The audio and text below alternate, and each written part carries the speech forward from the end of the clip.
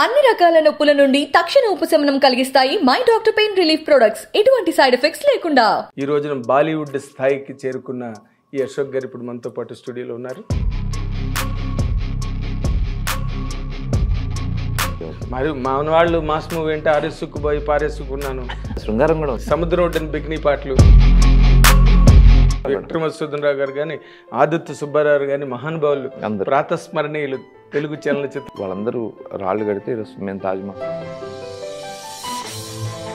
Mass హీరోలతో సినిమాల మీదకి మీరు ఎందుకు వెళ్ళలేదు? అది నా నా ప్రాబ్లం అనుకోవాలా లేదా ఆలోచించే తీరేమో తెలియలేదు. నేనంటే అలాగే ఒక పెద్ద హీరోతోటి ఇమ్మీడియట్లీ జరగాల్సిన ప్రాజెక్టు ఒక ప్రొడ్యూసర్కి ఆ హీరోకి జరిగిన చిన్న. మరి సినిమా తర్వాత సినిమాకి మీరు పరిగెట్టే లక్షణం లేని మీరు, నాకు సిద్ధార్థ లేకపోతే నాకు వద్దు. ఆయన ఏమన్నారంటే నువ్వు బయటకు వచ్చేసి నాతో.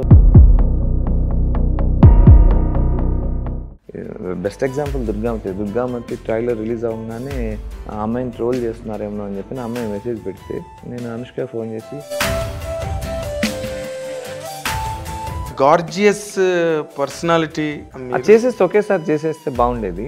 మరి ఎందుకు చేయలేదు మీరు? అప్పటికి యాక్చువల్గా హిందీ ఆలోచన అంటే బాహుబలి 2 రిలీజ్ అవ్వటానికి ముందు నాకు గెస్ ఉంది దాని మీద. నేను ఇంటర్వ్యూ అయ్యేలోగా నేను కూడా చెప్తాను. అదే చెప్పేది, అవసరం వాళ్ళు జ్యూస్ లాగే వాళ్ళు అయితే ఇంటర్వ్యూలకు వెళ్ళకూడదని. అనుష్క గారు అన్నారని కాదు కానీ, సేమ్ స్క్రిప్ట్ సేమ్ సబ్జెక్టు తీసుకెళ్ళి అక్కడ చేస్తే అదేదో కమర్షియల్గా మీకు జేబ్ సాటిస్ఫాక్షన్.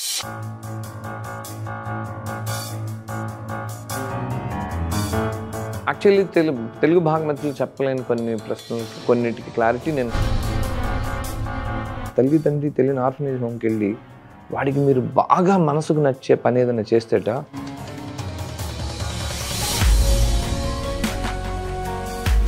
నేను అన్ని హిందీ వాళ్ళు అంతా కూడా తిరిగాను. ఎందుకని తెలుగు వాళ్ళు సినిమాలు ఎక్కువ చూస్తారు. అరే నాది సినిమా నారప్ప థియేటర్స్ లో రిలీజ్ కాలేకపోయింది. చాలా we are all heart believers in theatres and auditorium. ఖాళీలు ఎగ్గొట్టి థియేటర్లు సినిమాలు చూడబట్టే కదా ఈరోజు ఇప్పుడున్న ఏ డైరెక్టర్ అడగ. అదే 3 దశలండి, భక్తి, రక్తి, ముక్తి. కరెక్ట్. ఈ మూడు చేయడు. 100 మంది జనాల్లో 50 మంది గుళ్ళ దగ్గర.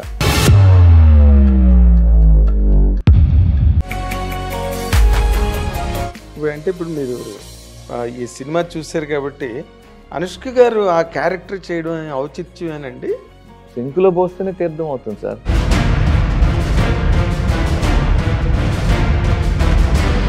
మీరు బేబీ చూశారు, ఓ చిన్న అమ్మాయి ఆ కథ చెప్తే కరెక్ట్ అంటే ఏ ఇమేజ్ లేని అమ్మాయి గుండెల మీద కొట్టాలంటే మాకంటే గట్టిగా ఇంకెవ్వడు కొట్టలేడు. అంటే అనుష్క గారు అనగానే మనకి ముందు ఏనుగులు, గుర్రాలు. ముందు అమ్మాయి సార్. ఆ అమ్మాయిలో కూడా wife and husband or equal, but husband is more equal అని. అట్లని కాదు సార్, రాసింది రచయిత మగాడైతే. బట్ మళ్ళీ ఇంకోటి కూడా మన వాళ్ళే రాసింది. వాల్మీకి రామాయణం పైకి వచ్చినంత మళ్ళా రామాయణం బయట. భార్య లేని, తల్లి లేని, చెల్లి లేని కుటుంబం లేదు. నేనైతే అనుష్కకి 100 ఫోన్ కాల్స్ చేశాను. అసలు డైరెక్టర్ అవ్వడానికి కారణం ఏంటండి, అది చెప్పండి నాకు. కాంట్రవర్షియల్ పాయింట్ కానండి, ఒక రకంగా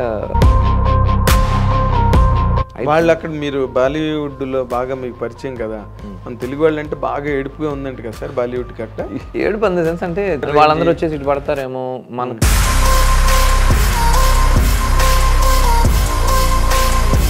సార్ ఓపిక్కి దేనికైనా హద్దు ఉంటుందేమో కానీ సినిమా పరిశ్రమలో ఓపిక్ అది అసలు హద్దు ఉండదు. ఈ లాస్ట్ రోజు ప్యాక్ చేసుకుని వెళ్ళిపోదాం శోభన్ గారు ఒక్క రోజు కూడా. Yes exactly. అంటే మీరు అది కూడా దాచి మాట్లాడతారు ఎందుకండి, మీరు బాలీవుడ్ వెళ్ళాక దాపరికం కాదు sir.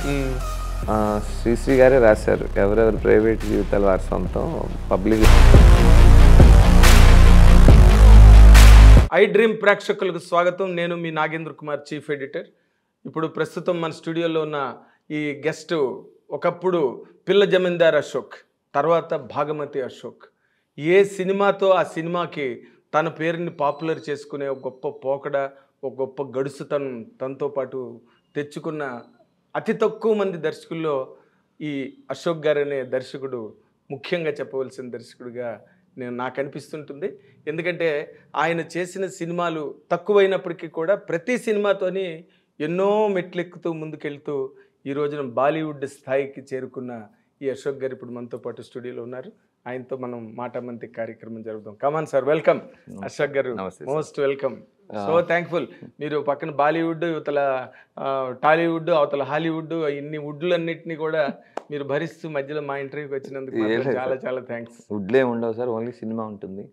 First of all iDream ప్రేక్షకులందరికీ మనస్పూర్వక శుభాకాంక్షలు. అట్ ద సేమ్ టైం ఇంత మంచి కంటెంట్ని మీరు అంటే ఇప్పుడు ప్యారలల్ వరల్డ్ నడుస్తున్న పరిస్థితుల్లో సినిమా ఎంత ఎంటర్టైన్మెంటో iDream లాంటి యాప్స్ ద్వారా, iDream లాంటి ఛానల్స్ ద్వారా మీరు ఒక అత్యద్భుతమైనటువంటి కంటెంట్ని ఫాలో. నేనే పెద్ద ఫాలోయర్ మీ దానికి iDreamకి. సో నాగేంద్ర గారు పిలిచారు అంటే కనుక రీచ్ కూడా చాలా ఉంటుంది.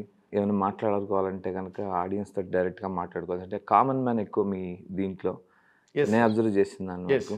సో ఇది రైట్ ప్లాట్ఫామ్ అని చెప్పని, మోస్ట్ వాచ్డ్ ప్లాట్ఫామ్ అండి. Exactly sir. నేను కూడా చెప్తున్నాను, నేను కూడా కామన్ మ్యాన్నే.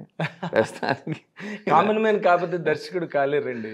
కామన్ మ్యాన్ లేకపోతే దర్శకుడు కాలేరు, కష్టం. ఎందుకంటే ఆ కామన్ మ్యాన్ అపీలు, ఆ కామన్ మ్యాన్ తాలూకా క్లెయిము ని బాగా రిఫ్లెక్ట్ చేయగలిగితేనే వాళ్ళు సక్సెస్ఫుల్ డైరెక్టర్లు అవుతారు. రాజ్ కపూర్ కావచ్చు, ఎన్టీ రామారావు కావచ్చు, ఇంకెవరైనా కావచ్చు, దాసనారాయణరావు, రాఘవేంద్రరావు, అత్యంత ప్రముఖ దర్శకులు అందరూ ఈరోజు రాజమౌళి వరకు ఎవరైతే ఉన్నారో వాళ్ళందరూ కూడా ఆ సామాన్య ప్రజానీకం తాలూకా గుండె చప్పుడును గనక తెర మీద వినిపించగలిగితే వాళ్ళు విజయవంతమైన దర్శకులుగా నమోదవుతారు అన్నది చరిత్ర చెప్తున్న సత్యం. Correct sir. మాస్ మూవీ అంటారు చాలామంది. ఎస్, మాస్ మూవీ అంటే చాలామందికి కనెక్ట్ అయ్యే మూవీ అని, అంతేగాని అంటే కొడతారు నెత్తురు అని కాదు. సహజంగా నెత్తురు, చెమట ఈ సృష్టిలో కామన్ విషయాలు. అది ప్రతి మనిషి ఆ నెత్తురు దాటకుండా రాలేడు, ఆ కన్నీళ్ళు దాటకుండా రాలేడు, ఆ చెమట దాటకుండా రాలేడు. వీటి గురించి డిస్కస్ చేసిన ఏ మూవీ అయినా మాస్ మూవీ అవుతుంది. మాస్ మూవీ అవుతుంది. మరి మన వాళ్ళు మాస్ మూవీ అంటే ఆరేసుకుపోయి పారేసుకున్నాను, శృంగారం కూడా సముద్రం ఒడ్డున బికినీ పాటలు, లేకపోతే 100 మందిని ఒకడే కొట్టి దుమ్ము లేపేసే సీన్లు. లేదు సార్, అదే కాదు. అవన్నీ కూడా కామన్ మ్యాన్ చేద్దాం. ఎందుకంటే తను చేయలేనివన్నీ అక్కడ హీరో చేస్తున్నప్పుడు వేరేగా ఉంటుంది. ఆ హీరోలు తాను ఇంపోజ్ చేసుకుని అతనితో పాటు జర్నీ చేయటం అనేది కామన్ మ్యాన్కి ఆశ సార్. నిజ జీవితంలో సాధించలేనివి ఒక రాజకీయ నాయకుడిని ఎదుర్కోవాలనో, లేకపోతే ఒక దుష్టశక్తికి సమాధానం చెప్పాలనో, తన మనసులో ఉన్నటువంటి భావాలని, దౌర్జన్యానికి ఎదురు జరగాలనో, కరెక్ట్, వీటన్నిటికీ సమాధానం చెప్పడానికి నాకు ఒక అవకాశం వస్తే అని ఆలోచించే ప్రేక్షకుడికి, లేదా ఒక అందమైన అమ్మాయితోటి నా జీవితం ఇలా సెటిల్ చేసుకుందామనో, సహజంగా సినిమాలు పెళ్ళికి రీచ్ అయితే కనుక ఆ ప్రేక్షకుడు తృప్తి పడుతుంటాడు. సో ప్రతి కామన్ మ్యాన్ ఒక పెళ్ళి, ఒక ఇల్లు, సుఖాంతం, వాట్ యు మీన్, అదే ఒక పెళ్ళి, ఒక ఇల్లు, పిల్లలు, అందులో ఒక సిస్టంలో కనుక ఏదైనా పొరపాటు జరిగితే దానికి ఎలుగెత్తి తెరవాలని ఆలోచన, ఇవన్నీ మా సినిమాలే, అన్ని మా సినిమాలు. సో అందరు అంటే కాకపోతే పర్సెప్షన్ డిఫరెంట్గా ఉంటుంది. ప్రతి డైరెక్టర్, ఇప్పుడు మీరు చెప్పిన దాసనారాయణ గారు, రాఘవేంద్రరావు గారు మాస్ ఎప్పుడైనా మొదటి నుంచి విక్రమసుందరరావు గారు కానీ, ఆదిత్య సుబ్బారావు గాని, మహానుభావులు, ప్రాతస్మరణీయులు తెలుగు చలనచిత్ర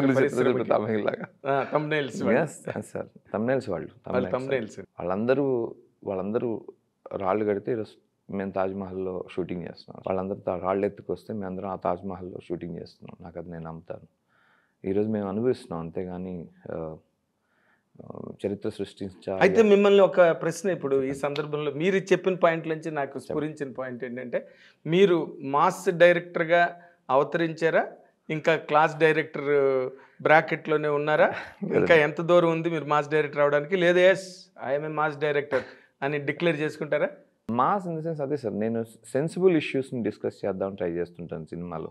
మీరు అన్నారు ఒక కొంతకాలం గుర్తుండే సినిమాలు, ఎప్పటికీ గుర్తుండే సినిమాలు కొన్ని ఉంటాయి. లాస్ట్ సినిమా ఒక యాక్షన్ మూవీ చూశాను, మళ్ళీ ముగిసిపోయింది ఆ కథ, కొత్త ఒక విలన్ చంపు అంటే రామాయణం ఎప్పుడూ స్థిరంగా ఉంటుంది. అది ఎందుకంటే రావణుడు యుద్ధం, ఒక పవిత్రత, ఒక మనిషి పాటించాల్సిన నియమాలు అన్న దాంట్లో ఎథిక్స్తో ఉన్నటువంటి మాస్ కథ ఐ ఆల్వేస్ లవ్ అండి. సో అది నేను మళ్ళీ చెప్పాను కదా, ఎక్కువ మంది ఆడియన్స్ చూసింది మాస్ సినిమా. ఆ లెక్కన మీరు మెన్షన్ చేసిన పిల్ల జమీందారు భాగమతి ఎక్కువ మంది చూశారు కాబట్టి మాస్ సినిమా కింద. అందుకే పిల్ల జమీందారు అశోక్ అని అప్పుడు అన్నారు, తర్వాత ఇప్పుడు భాగమతి అశోక్ అంటున్నారు, రేపు భారతీయ అశోక్ అంటారా, భగవతి అశోక్ అంటారా? ఇంకా మీ మీద ఆధారపడి ఉంది సార్. అంటే నార్మల్గా మీరు అంటే మీ హిట్లుగా చెప్పుకోవాల్సినవి ఎవరికైనా, ఏ డైరెక్టర్కైనా కొన్ని హిట్లు ఉంటాయి. అవును సార్. కొన్ని 100% హిట్లు ఉంటాయి, కొన్ని సూపర్ హిట్లు ఉంటాయి, కొన్ని సిల్వర్ జూబ్లీలు, మైల్ స్టోన్స్ ఉంటాయి. అందులో మీకు అతి తక్కువ కాలంలోనే భాగమతి లాంటి ఒక మైల్ స్టోన్ వచ్చింది, మంచి సినిమా. పిల్ల జమీందార్ లాంటి ఒక సూపర్ హిట్, మాస్ హిట్ వచ్చింది. కానీ అది మాస్ ఎంటర్టైనర్. అదే ఇందాక మీరు అన్నట్టుగా మాస్ ఆడియన్స్ కావాల్సింది ఏంటి? నవరసాలు కావాలి వాడికి, హాస్యం కావాలి, వినోదం కావాలి, ప్రేమ కావాలి, శృంగారం కావాలి, సెంటిమెంట్ కావాలి, ఉక్రోషం కావాలి, ఉద్రేకం కావాలి. ఇంట్లో తను సాధించలేని కొన్ని విషయాలు ఉంటాయి సార్, చాలా అవి కొన్ని కాదు. ఇంట్లో కూడా వాట్ ఐ మీన్, బయట ప్రపంచంలో తను సాధిద్దాం అనుకున్నది కాదు, ఇంట్లో కూడా కొన్ని ఓవర్కమ్ చేయడానికి ప్రయత్నం చేస్తారు. అసలు ముఖ్యంగా ఇంట్లోనే ఓవర్కమ్ అవ్వలేరు. ఇంట్లో ఓవర్కమ్ చేయగలిగితే కనుక ఆ మనిషి పరిపూర్ణంగా బయట సంతృప్తికరంగా ఉంటాడని నేను నమ్ముతాను సార్.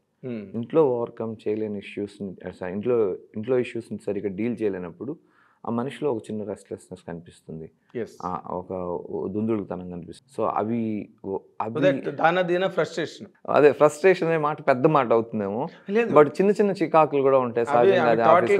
పెరిగి చిలికి గాలి అన్నాయి ఫ్రస్ట్రేషన్ గా రూపు చెందుతాయి. కరెక్ట్. అప్పుడు సినిమావే మీకు అది సినిమా ఒకటే దాన్ని ఓకే ఈ 2.5 గంటలు నేను ఇలా ఉంటే బాగుండు, ఇలా చేయగలిగితే బాగుండు, ఇలాంటి సినిమాలే సక్సెస్ అవుతూ వచ్చినాయి సార్. సక్సెస్ అంటే వేరే ఫార్మేట్, సక్సెస్ ఫార్మేట్ అంటే ఏం లేదు, తాను దాంట్లో ఇన్వాల్వ్ చేసుకోగలిగితే, ఆ కథలో నేనున్నాను అని చెప్పిన ప్రేక్షకుడు నమ్మితే అది పెద్ద హిట్. సో అలాంటి 2 హిట్లు ఇవ్వగలిగానని నేను అనుకుంటున్నాను. మ్యాక్సిమం ఎలా ఉంటుందంటే సార్, ప్రతి పాయింట్ బాగుంటుంది, అద్భుతంగా ఉందని అనుకుంటాం కానివ్వండి, ప్రాపర్గా డైరెక్టర్ ఆ విషయాన్ని 90 మందికి అర్థమయ్యేటట్టు చెప్పగలిగాడా, చెప్పగలిగితే సక్సెస్. ఆ కన్వే సరిగ్గా చేయలేకపోతే కనుక అది ఫెయిల్యూర్. సో అందుకని సక్సెస్ ఎప్పుడు ఆర్టిస్టులకి వెళ్తుంది, ఫెయిల్యూర్ ఎప్పుడు డైరెక్టర్కి వస్తుందని అంటే కారణం ఏంటంటే, వాళ్ళందరి చేత ఆ విషయాన్ని ఎస్ కరెక్ట్, ఇది విషయం నిజమే కదా, రాజులు చేసినా ఇదే, రాజులు రాజ్యాలు వెళ్ళేటప్పుడు ఒక విషయాన్ని కరెక్ట్గా ప్రాపగాండా చేయడానికి కొంతమంది ఆర్టిస్టులను ఎన్నుకొని వీధి నాటకాలు, తర్వాత రోడ్ల మీద ప్రదర్శన, ప్రతి కళారూపం అండి, ప్రతి కళారూపం, వాటి తీసుకున్నా, బుర్రకథ తీసుకున్నా, అల్లూరి సీతారామరాజు ఇవన్నీ బుర్రకథలు ఎంత ఎమోషనల్గా, అదే చెప్పారు. అలాగా అవి జనానికి రీచ్ అయ్యి వాళ్ళు దాని మీద కనుక ఒక అభిప్రాయానికి రాగలిగితే కనుక ఆ రాజు సక్సెస్ అయినట్టు. అది రాజ్యం సుభిక్షంగా నడవటానికి, రాజ్యం అవగాహనతో నడవటానికి ఈ కళారూపాలు ఎప్పటి నుంచో ఉంటున్నాయి. అవును. సో అలాంటి వాటిని కరెక్ట్గా ప్రాపర్గా కన్వే చేయగలిగితే కనుక అది సూపర్ హిట్. కన్వే చేయలేకపోతే కనుక ఓకే రీచ్ అవ్వలేదు. చూసుంటారు, ఒక 30,000 మంది చూసుంటారు, 3 లక్షలు చూడాల్సింది 30,000 మంది చూస్తే సినిమా రీచ్ అవ్వనట్టే కదా. సో ఆ ప్రాస్పెక్ట్లో ప్రతి డైరెక్టర్, మాస్ డైరెక్టర్, అందరూ మాస్ డైరెక్టర్లే. అవును, అందరూ మాస్ డైరెక్టర్లే, ప్రతి వాళ్ళు దాని గురించి వస్తారు. ఎందుకంటే ఎక్కువ రీచబిలిటీ, మాస్ రీచ్ అనేది అంతే. ఎంత మాస్ ఆడియన్స్, ఎక్కువ మంది చూసి నెంబర్ ఆఫ్ ఆడియన్స్నే కదా మాస్ అంటే, అదే కదా, ఎక్కువ కంటెంట్ నే మాస్ కదా. సో వాళ్ళంత మందికి reach అవ్వగలిగితే is a mass director. So నవ్వు మీరు ఎవరు మాస్ డైరెక్టర్? రెండు సినిమాలకి మాస్ డైరెక్టర్ అయ్యారు అంతే కదా సార్. అంటే అది క్వాలిఫికేషన్ కదా మాస్ డైరెక్టర్. అట్లీస్ట్ ఎదుటి వాళ్ళ మాట పక్కన పెట్టి మనకి ముందు మీరు డైరెక్టర్గా yes I became a mass director అన్న ఫీలింగ్ ఇంకా చేయాల్సింది ఉంది, ఇంక చేయడానికి అంతే ఉంది. రాఘవేంద్ర గారికి కూడా ఇంకా ఎంత ఉంది అనుకుంటారు ఆయన. అది నిత్య విద్యార్థి అంటారు, నేర్చుకొని ఇంకా అంటే ఓకే ఈ పాయింట్లో మనం ఇంకా కొద్దిగా దీన్ని ఎనర్జీని యాడ్ చేసినట్టయితే మరికొంతమందికి రీచ్ అవుతుందేమో. రాజమౌళి గారు ఒక సినిమాని ఒక ఆంధ్ర స్టేట్ నుంచి, తెలుగు రాష్ట్రం నుంచి, తెలుగు రాష్ట్రాల దాకా, తెలుగు రాష్ట్రాల నుంచి రీజనల్ లాంగ్వేజెస్ని దేశం అంతటా, దేశం దాటించి వేరే దేశాలకు తీసుకెళ్ళి, లేదు ఈ ఐడియాలజీ అనేది కరెక్ట్ అని చెప్పి అమెరికన్ ఆడియన్సో లేకపోతే పాశ్చాత్య దేశాలకు సంబంధించిన వాళ్ళకి చెప్పగలిగారు కాబట్టి we got the awards and rewards ఈరోజు మనం రిసీవ్ చేసుకుంటున్నాం అన్ని. అంతే, దాన్ని అక్కడికి తీసుకెళ్ళగలగటం, ఆ పాయింట్ని అక్కడ దాకా, ఐడియాలజీని అక్కడ దాకా కన్వే చేయగలగటం అనేది గొప్ప విషయం.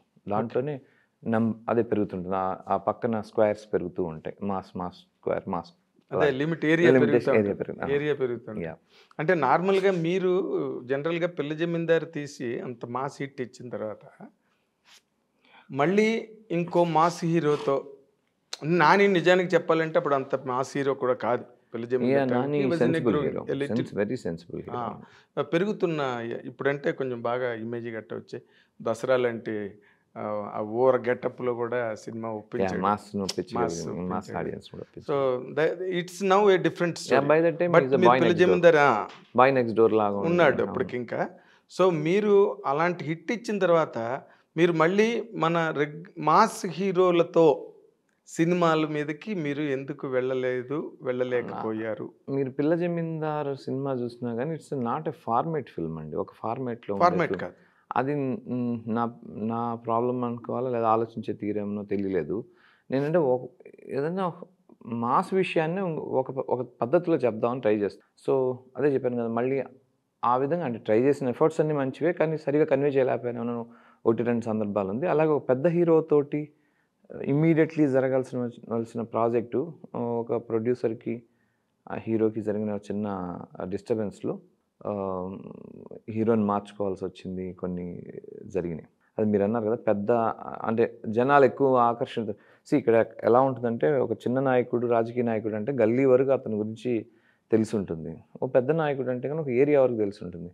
రాష్ట్ర నాయకుడు అంటే కనుక అది మాటలోనే ఉంది. నాయకుడిని రాష్ట్రము లేదా అలాంటి ఒక రేంజ్ ఉన్నటువంటి ఒక హీరోతో జరగాల్సిన ఒక సినిమా ఇమీడియట్గా పిల్ల జమీందార్తో కొన్ని కారణాల వల్ల. ఎవరండి ఆ హీరో? ఇప్పుడు ఇవాళ రేపు అంతా సోషల్ మీడియా అంతా కూడా ఎక్కడ అరమరికలు లేవండి. లేదు, ఆయన పాపం ఆయన తప్పులేదు, హీరో తప్పులేదు. మరి ఇంకే పాపం అని కూడా అంటున్నారు కదా, తప్పు లేనప్పుడు చెప్పొచ్చు.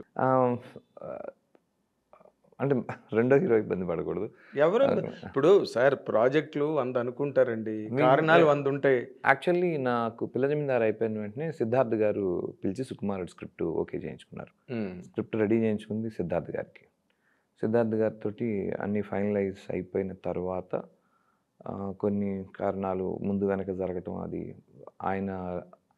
ఆయన లెవెల్ కాదని అప్పటికప్పుడు ఎదుగుతున్నటువంటి ఆదితోటి వెళ్ళటం అనేది ఒక మిస్టేక్ ఏమో నేను అనుకుంటాను. బికాస్ ఇట్స్ మా స్టోరీ వాట్ ఐ. బట్ సుకుమారుడు అన్న పేరే సిద్ధార్థకి బాగుంటుంది. సుకుమారుడు అన్న టైటిల్ చెప్పిన వెంటనే సిద్ధార్థ ఫస్ట్ స్క్రిప్ట్ కూడా తీసుకురండి అర్జెంటుగా అని చెప్పింది. So first I prepared this title and script for Siddharth.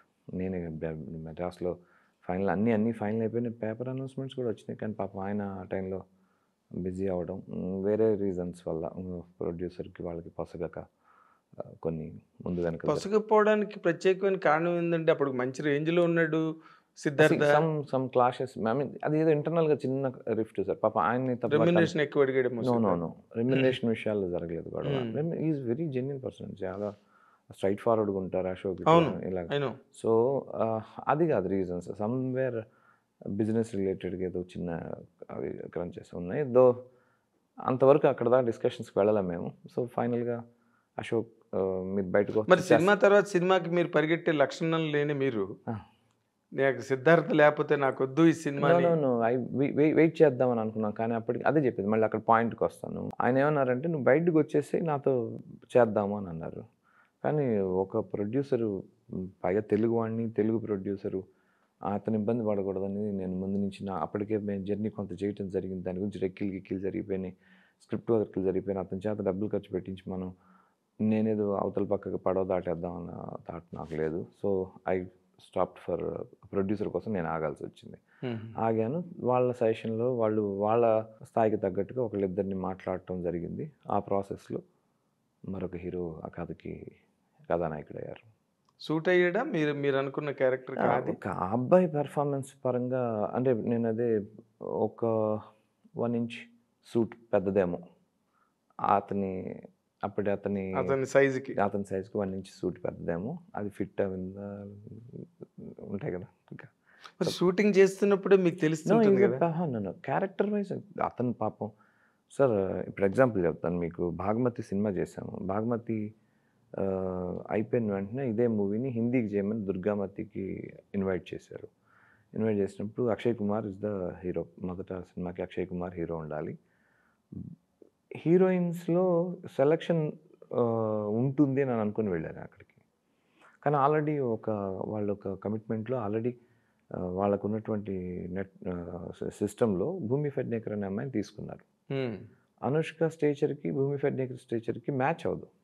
Stature in the sense what I can't discuss. అప్పటికే అమ్మాయి 5 సక్సెస్ఫుల్ తీసుకుంది, 100 రోజుల సినిమాలు 5 సినిమాలు చేసింది. కానీ ఒక ఎరా ఉంటుంది, స్వీటీ అనుష్క ఎరా అనేది ఒకటి ఉంటుంది. ఒక రాణిగా అంటే మనం అమ్మాయిని యాక్సెప్ట్ చేసి ఉన్నాం. ఈ అమ్మాయి ఫస్ట్ టైం అలాంటి క్యారెక్టర్లోకి రావాలనుకున్నప్పుడు సో మెనీ ఆస్పెక్ట్స్ ఉన్నాయి. అమ్మాయి హైట్, పర్సనాలిటీ, వాయిస్ ఇవన్నీ క్యాలిక్యులేషన్లోకి వెళ్తుంది. ఈ మిస్ క్యాస్టింగ్ అంటారు కదా, అది ముందు నుంచి మాట్లాడుతున్నాం, డిస్కస్ చేస్తున్నాం. ఇంకా దీన్ని ఇట్లా హైట్ పెంచేద్దాం, కొన్ని ప్లాట్ఫామ్స్ రెడీ చేద్దాం, ఏవేవో చాలా చాలా చాలా ప్రిపరేషన్స్ ఉన్నాయి. బట్ ఒక టైంకి ఒక కంపెనీకి సంబంధించింది ఇంకో కంపెనీ మ్యాచ్ చేయలేదు. ఒక ఒక బ్రాండ్ని నమ్మిన తర్వాత ఇంకో బ్రాండ్ని నమ్మడానికి ఇష్టపడకపోవచ్చు, ఉంటాయి. సో సినిమా బాగుందని అందరూ అప్రిషియేట్ చేశారు, కానీ ఇంకొంచెం మంచి కాస్టింగ్ అయితే బాగుండేది కదా అనేది ఇప్పుడు మొహమాట పడి ఇప్పుడు సినిమా బాగుంటుంది, మీరు చెప్పిన కథ బాగుంటుంది, స్క్రీన్ ప్లే బాగుంటుంది, షార్ట్స్ బాగుంటాయి, ఆ ఎమోషన్ అన్నీ బాగుంటాయి. బట్ అవన్నీ నచ్చి అరే క్యారెక్టర్ ఇంకొక రై ఉంటే బాగుండేదే అనేది సహజంగా ఉంటుంది. నాకు కాదు సార్, నేను డైరెక్టర్గా అనుకోవటం కాదు. ఒక చూసే ప్రొడ్యూసర్ చేయించుకుంటున్న ప్రొడ్యూసర్ అనుకుంటున్నాడు, లేదంటే చూసే ప్రేక్షకుడు అనుకుంటాడు, వాళ్ళ ఫ్యాన్స్ ఉన్నవాళ్ళు ఇది మా హీరో అయితే ఎదరగొట్టేవాడు. There is a lot of మన అప్పుడు బెస్ట్ ఎగ్జాంపుల్ దుర్గామతి ట్రైలర్ రిలీజ్ అవ్వగానే ఆ అమ్మాయిని ట్రోల్ చేస్తున్నారేమో అని చెప్పి ఆ అమ్మాయి మెసేజ్ పెడితే నేను అనుష్క ఫోన్ చేసి అమ్మ ఇట్లాగా పరిస్థితి అంటే అమ్మాయి చాలా ముందుకు వచ్చి it's a good film, please watch the film అంటే నేను అనుష్కను వద్దనుకొని భాగమతి వేరే అమ్మాయితో చేస్తున్నారేమో అనుకున్న వాళ్ళు కూడా ఉన్నారు. కాదు, యాక్చువల్గా అనుష్క ఏమంటారంటే సహజంగా ఒకసారి చేసిన క్యారెక్టర్ మళ్ళీ మనం రిపీట్ చేయాల్సిన అవసరం ఏంటి అనేది ఆవిడ కాన్సెప్ట్. అలాగా అవును, నిజమే, ఆవిడ కాన్సెప్ట్ కూడా కావచ్చు. బట్ ఒక దాన్ని ఏమంటారు, ఒక ఈక్వేషన్ అని ఉంటుంది కదా ఒక సినిమాకి. ఇప్పుడు ఆ ఈక్వేషన్ పరంగా అసలు ఆవిడే చెయ్యాలి అక్కడ కూడా, ఎందుకంటే ఇక్కడ సినిమా చూసి కదా వాళ్ళు అక్కడ సినిమా చేయాలనుకున్నారు. కానీ సార్ అదే ఆ గార్జియస్ పర్సనాలిటీ చేసేస్తే ఒకేసారి చేసేస్తే బాగుండేది. మరి ఎందుకు చేయలేదు మీరు? అప్పటికి యాక్చువల్గా హిందీ ఆలోచన అంటే బాహుబలి 2 రిలీజ్ అవ్వటానికి ముందు కమిట్ అయిన film sir Bhagamathi. So Baahubali 2 reach అనేది ఆకాశానికి వెళ్ళిపోయిన తర్వాత మేము దాన్ని అప్పటికప్పుడు అడాప్షన్స్ చేసి దాన్ని అక్కడ ఇరికించాలని అనుకోవాలి. సో యూవీ క్రియేషన్స్ వెరీ క్లియర్గా ఉంటుంది. అశోక్ గారు ఈ సినిమా మనం తెలుగు, తమిళ్, మలయాళం లాంగ్వేజ్, మలయాళం కూడా మలయాళ ఆర్టిస్టులు ఎక్కువ 2-3 ఉన్నారు కాబట్టి దాంట్లో మలయాళంకి వెళ్ళాలని ప్రిపేర్ అయ్యి వెళ్ళాం. So Malayalam we got the applause. మేము అనుకున్న తీరుగానే మలయాళంకి వెళ్తే మలయాళం డబ్బింగ్ చేసి సినిమా రిలీజ్ చేస్తే 50 రోజులు ఆడింది థియేటర్స్ భాగమతి. సో అంటే ఆర్టిస్ట్ ఎప్పుడైతే ఉంటాడో దాన్ని ఓన్ చేసుకోవడానికి ఇష్టపడతారు. ఇప్పుడు అట్లీ వెళ్ళి షారుఖ్ ఖాన్తో సినిమా చేస్తే ఇటు సౌత్ ఎలా యాక్సెప్ట్ చేసిందో నార్త్ ఆయన హీరోగా ఉండటం వల్ల మీరు ఆ రేంజ్ పట్టుకోవడానికి అనేది ఆ మిక్స్ అండ్ మ్యాచ్ ఎప్పుడు వర్కౌట్ అవుతుంటుంది. సో వెళ్ళాలి అంటే కనుక అది పూర్తిగా ఫుల్ ఫ్లెజ్డ్గా కథలోనే ఇది ఉండాలి. ఇప్పుడు మన దేవతా విగ్రహాలు రాళ్లతో చెక్కబడి ఉంటాయి. నార్త్ నుంచి దేవతా విగ్రహాలన్నీ మోస్ట్ ఆఫ్ ద టైమ్స్ పాలరాతి విగ్రహాలు ఎక్కువ ఉంటాయి. మన గుళ్ళు ట్రెడిషనల్ తీరు వేరుగా ఉంటుంది, వాళ్ళ ట్రెడిషన్ వేరుగా ఉంటుంది. సో మనకున్నంత ఇంటెన్సిటీ నార్త్లో వాళ్ళ విగ్రహాల ఇబ్బందులు కలుగుతున్నాయి. లోహపు విగ్రహాలు, పంచలోహ విగ్రహాలు, మనకున్నటువంటి అంటే అటాచ్మెంట్ విత్ ద డీటీ మనకున్నది వాళ్ళకి ఆ స్థాయిలో ఉంటుందా లేదా. ఇప్పుడు మన టెంపుల్స్ చాలా సెక్యూర్డ్గాను, చాలా సెక్యూరిటీతోనూ, చాలా ఐ మీన్ కన్స్ట్రక్షన్లోనూ అలాగే ఉంటుంది. ఆ పవిత్రత అనేది మనం అలా మెయింటైన్ చేస్తాం. నార్త్లో కొన్ని టెంపుల్స్ అనేవి ఓకే, ఇప్పుడు ఆ అవేర్నెస్ ఉంది, ఇప్పుడు జాగ్రత్తలు, ఇప్పుడు ఆ పవిత్రత మెయింటైన్ చేయటం. చాలా టెంపుల్స్ ఇప్పుడు మనం పెద్దగా ఊహించుకునేటటువంటి అమ్మవారి టెంపుల్స్లో కొన్ని టెంపుల్స్ కొన్ని రాష్ట్రాల్లో ఒక మాదిరి అంటే అంత మనం ఊహించినంతటువంటి భక్తిభావం అక్కడ కనపడదేమో అన్నట్టుగా ఉన్నాయి. సో ఆ పంచగట్టుకుంటారు, మన ట్రైబ్ పంచగట్టుకుంటాడు, వాడు ట్రైబ్ పైజమా వేసుకుంటారు. సో నేటివిటీలో కానీ, ఆహార్యాల్లో కానీ, చాలా విషయాలను ముందు నుంచే కేర్ తీసుకోవాలి. అది అప్పటికే షూట్ అయిపోయింది. భాగమతి 2 షూటింగ్ జరిగేటప్పటికి మాది సగం షూటింగ్ అంతా అయిపోయింది. But we are not in the plan. అసలు హిందీ చేద్దాం అలాగేదో అలాంటి ఆలోచనలు మేము లేవు మొదటి నుంచి. అది అంతవరకే. ఇట్ వాజ్ అంటే పెద్ద హిట్ అదే పెద్ద సౌండ్ చేసింది కాబట్టి అక్షయ్ కుమార్ దాకా రీచ్ అయింది. అక్షయ్ కుమార్ సినిమా కొనటం ఇమీడియట్లీ సినిమాని ఇమీడియట్లీ వెంటనే చేయాలని చెప్పి నేను ఇక్కడ ఒక పెద్ద స్టార్ మూవీ కోల్పోవాల్సి వచ్చింది. ఆ సినిమా ఎవరండి ఆ స్టార్ మూవీ? చాలా పెద్ద స్టార్. నేను ఐ మిస్డ్ ఇట్. పెద్ద కంపెనీలో నుంచి ఒక స్టార్ మూవీ అంటే షూట్ అక్కడ కన్ఫర్మ్ అయిపోయింది. భోపాల్ షూటింగ్ స్టార్ట్ చేసేసాము. I miss the very big star. ఏంటి సార్ అది? ఎవరు కాదండి, ఇప్పుడు దాంట్లో మీకు మీరు మిస్ అయిపోయింది చెప్పుకోవడానికి ఇప్పుడు వాళ్ళు ఒకవేళ మిమ్మల్ని మిస్ అయిపోయారు అనుకోండి, మీకు లేదండి ఎందుకు నేను ఆ cinema sir they called me, they offered me the dates ముందు వెనకలు ఆల్రెడీ నేను భోపాల్లో 52 రోజుల షూట్కి ఆల్రెడీ డేట్స్ పెట్టుకొని ఉన్నాను. హీరో గారు పెద్ద హీరో January 22 నుంచి అటెండ్ చేయాలి షూట్. January 22 అప్పటికే ఆ ముందు పోర్షన్స్ అన్నీ అవగొట్టేయండి అంటారు డిసెంబర్లో. కానీ ఆల్రెడీ నేను అక్కడ ఒక కాల్ పెట్టి మళ్ళీ వెనక్కి వచ్చేసేసి చేయటం మొదలెడితే కనుక రెంట్కి జెట్ డ్రైవర్ అవుతుందని చెప్పి నేను అపాలజీస్ అడిగి ఐ డ్రాప్ ద ప్రాజెక్ట్. నేను డ్రాప్. ఎవరండి హీరో? చాలా క్రేజ్ చాలా పెద్ద. చెప్పండి, సంతోషిస్తారు, ఆడియన్స్ కూడా వింటారు. అరే అశోక్ గారికి మిస్ అయిందని ఒక ఫీల్ ఉంటుంది. లేదు, చాలా పెద్ద ప్రాజెక్ట్. అదే పెద్ద ప్రాజెక్టు, పెద్ద హీరో, స్టార్ హీరో. ఎవరు చెప్తాను, సమయం వచ్చినప్పుడు మళ్ళీ వాడదాం. దానికి మళ్ళీ ఇంటర్వ్యూ సెపరేట్ గా మీరు ఇంకోసారి చేద్దాం సార్. మీరు మిస్ అయిన సినిమాలు అని అలాగా మళ్ళీ ఇంకోటి మిస్ కాదు. ఇదే ఫస్ట్ అండ్ లాస్ట్ అవ్వాలి మీకు. లేదు, it's very big film. Banner పెద్ద banner, one of the number 1 banner in Tollywood. Okay, number 1. కానీ మీరు మన ఇంటర్వ్యూ ముగిసేలోగా మీరు ప్రిపేర్ అవ్వాలి. అది మాకు చెప్పి మాత్రమే iDream ప్రేక్షకులకు వెళ్ళాలి, లేకపోతే అది మాకు అసంతృప్తిగా మిగిలిపోతుంది. ఇందాకలే మీరు చెప్పారు, అసంతృప్తి వేరు, సంతోషం వేరు. అంచేత నేను మిస్ అయ్యాను సార్. నేను మిస్ అయ్యాను. But I requested him, Akshay Kumar గారిని కూడా రిక్వెస్ట్ చేయడం జరిగింది. సార్ ఇలాగ ఏదైనా అవకాశం ఉంది, ఒక నెల పోస్ట్ పోన్ చేసుకోవడం. పాప ఆయన ఆ టైంలో యాక్చువల్గా నేను చెప్పాను మొదట అక్షయ్ కుమార్ గారే చేయాలి ఆ ప్రాజెక్టు. ఆయనకి సూర్యవంశీ ల్యాగ్ నడుస్తుంది, వెనక్కి డేట్స్ పోతూ ఉన్నాయి. తర్వాత ప్యారలల్గా పృథ్వీరాజ్ చౌహాన్ పెద్ద షెడ్యూల్ వేసుకుని రాజస్థాన్లో హోల్డ్ అయినారు. కానీ వెనకాల అంటే అప్పటికే ఆయనకు కొంత సెంట్రల్ గవర్నమెంట్ నుంచి ఉన్న న్యూస్లను బట్టి కొద్దిగా ఈ లాక్డౌన్ లాంటి పదార్థం ఒకటి రావచ్చేమో అన్న హింట్స్ ఆయనకు అందుతున్నాయి. He called me one day, Ashok నువ్వు అస్సలు నా గురించి ఆలోచించకుండా ముందు ఇమ్మీడియట్లీ అంటే వీ ట్రైడ్ లాస్ట్ మినిట్లో ఇంకొక హీరోని ట్రై చేసాం అక్కడ. ఆయనే మాట్లాడారు, బట్ అది అతను షూట్లో ఉండటం వల్ల రాలేకపోయింది. దాని తర్వాత కరణ్ కపాడియా రావడం జరిగింది దానికి. అంటే వాళ్ళ ఇంట్లో డింపుల్ కపాడియా వాళ్ళ మేనల్లుడే అవడం, నువ్వు చేసేసారా, అది లేట్ అయిపోతే సినిమా ఆగిపోతుంది. కారణాలు ఏంటనేది we don't know the reasons. But అప్పటికే ఆయన కొంత హింట్ ఉందేమో అనుకున్నా. We completed the shoot, దుర్గామతి shoot complete చేశాను. లాక్డౌన్ 3 నెలలు భోపాల్లో 3 నెలలు ఫ్యామిలీతో పాటు లాక్ అయిపోయాను. అది అలాంటి అంటే వాళ్ళు చాలా పరిగెడుతున్నారు. అప్పటికి ఆయన బ్యాక్ టు బ్యాక్ ఉన్నాయి. ఒక 8 రోజులు డేట్లు ఇచ్చున్నారు. దాంట్లో మన ఇక్కడ ఉన్నిముకుందని చేసిన క్యారెక్టర్ అక్షయ్ కుమార్ గారు చేయడానికి డేట్స్ 8 days 9 days డేట్స్ ఇచ్చున్నారు. సో పాప ఆయన అది అడ్జస్ట్ చేయలేకపోయారు. పరిస్థితి పరిగెత్తాలి అని అట్టు అలా జరిగింది. అదే మీరు ఆ సినిమా చేయడం వల్ల వచ్చిన మైలేజ్ కన్నా ఇక్కడ పోగొట్టుకునేదే మీకు ఎక్కువ ఉన్నదేమో అని నాకు అనిపిస్తుంది మీరు చెప్పిన దాని ప్రకారం. సార్ అది ప్రతి డైరెక్టర్కి ఒక అచీవ్మెంట్ లాంటి హీరో, ఒక అచీవ్మెంట్ లాంటి ప్రొడక్షన్ హౌస్. సో సహజంగా తెలుగు వాడిని, నేను తెలుగు భాష మీద విపరీతం అభిమానం ఉన్నవాడిని. ఫార్చునేట్లీ ఆర్ అన్ఫార్చునేట్లీ సినిమా చేయవలసి వచ్చింది. అక్కడ ఇమ్మీడియట్లీ మనం చేయటం స్టార్ట్ చేసాం.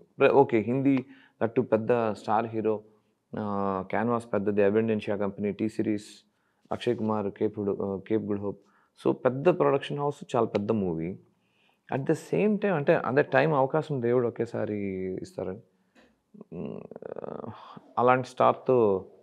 బట్ లక్కీలీ మరొకసారి అవకాశం వస్తుంది ఖచ్చితంగా. అప్పుడు చెప్తాను అది ఆ పాయింట్. ఇలా అప్పుడు మిస్ అయ్యాను, బట్ ఇప్పుడు చేస్తున్నానండి అని చెప్తాను ఖచ్చితంగా. బట్ నాకు గెస్ ఉంది దాని మీద. నేను ఇంటర్వ్యూ అయ్యేలోగా నేను కూడా చెప్తాను, ఇద్దరం తేల్చుకుందాం. నా గెస్ కరెక్టా కాదా? కరెక్ట్. ఏం సార్ అదే చెప్పేది, అవసరం వాళ్ళు జ్యూస్ లాగే వాళ్ళు అయితే ఇంటర్వ్యూలకు వెళ్ళకూడదని. ఇప్పుడు నార్మల్గా అనుష్క గారు అన్నారని కాదు కానీ ఇప్పుడు మీరు ఒక సినిమాని మీరు కంప్లీట్గా చేస్తున్నప్పుడు ఫస్ట్ టైం చేస్తున్నప్పుడు దాంట్లో ఉండే ఎక్సైట్మెంట్ కానీ లేకపోతే ఆ టెన్షను ఆ తర్వాత వచ్చే ఒక హ్యాపీనెస్ సినిమా రిలీజ్ అయ్యాక హిట్ అయిన తర్వాత ఆ లెవెల్ వేరేగా ఉంటాయి కరెక్ట్ కదా. అవును. సేమ్ స్క్రిప్ట్ సేమ్ సబ్జెక్టు తీసుకెళ్ళి అక్కడ చేస్తే అదేదో కమర్షియల్గా మీకు జాబ్ సాటిస్ఫాక్షన్ ఉంటే ఉండొచ్చేమో కానీ జాబ్ సాటిస్ఫాక్షన్ ఉంటుందా? యాక్చువల్లీ తెలుగు భాగమతిలో చెప్పలేని కొన్ని ప్రశ్నలకి కొన్నిటికి క్లారిటీ నేను స్క్రిప్ట్ చాలా మార్చాను సార్. ఓకే. ఇంకోటి ఏంటంటే లాంగ్వేజ్ డిఫరెంట్. ఆర్టిస్టులు కూడా ప్రాపర్గా మంచి ఆర్టిస్టులు అయితే కనుక అది ఇంకా పెద్ద లెవెల్లో ఎక్స్ప్లాయిట్ చేయడానికి అవకాశం ఉంటుంది. సో కొన్ని తెలుగులో ఇక్కడ ఈ పాయింట్లో నీరసపడ్డారు, ఈ పాయింట్లో చాలా హైలైట్ అయినాయి, దీన్ని ఇంకా how to make it big అలాగా చేసిన వాటిలో యాక్చువల్గా సినిమా తయారు చేసిందేమో బిగ్ స్క్రీన్కి. బట్ అన్ఫార్చునేట్లీ అది gone for Amazon exclusive release వెళ్ళాల్సి వచ్చింది బికాస్ ఆఫ్ ఫస్ట్ లాక్డౌన్. అప్పటికి థియేటర్స్ అసలు హిందీ ఫీల్డ్ అయితే కనుక అప్పటికి థియేటర్స్ అసలు they are not ready to open. మనం ఆంధ్ర అయినా ఇంకా కొద్దిగా గొప్ప స్టార్ట్ చేసాం కానండి, పర్మిషన్స్ అవి నెమ్మదిగా వస్తూ.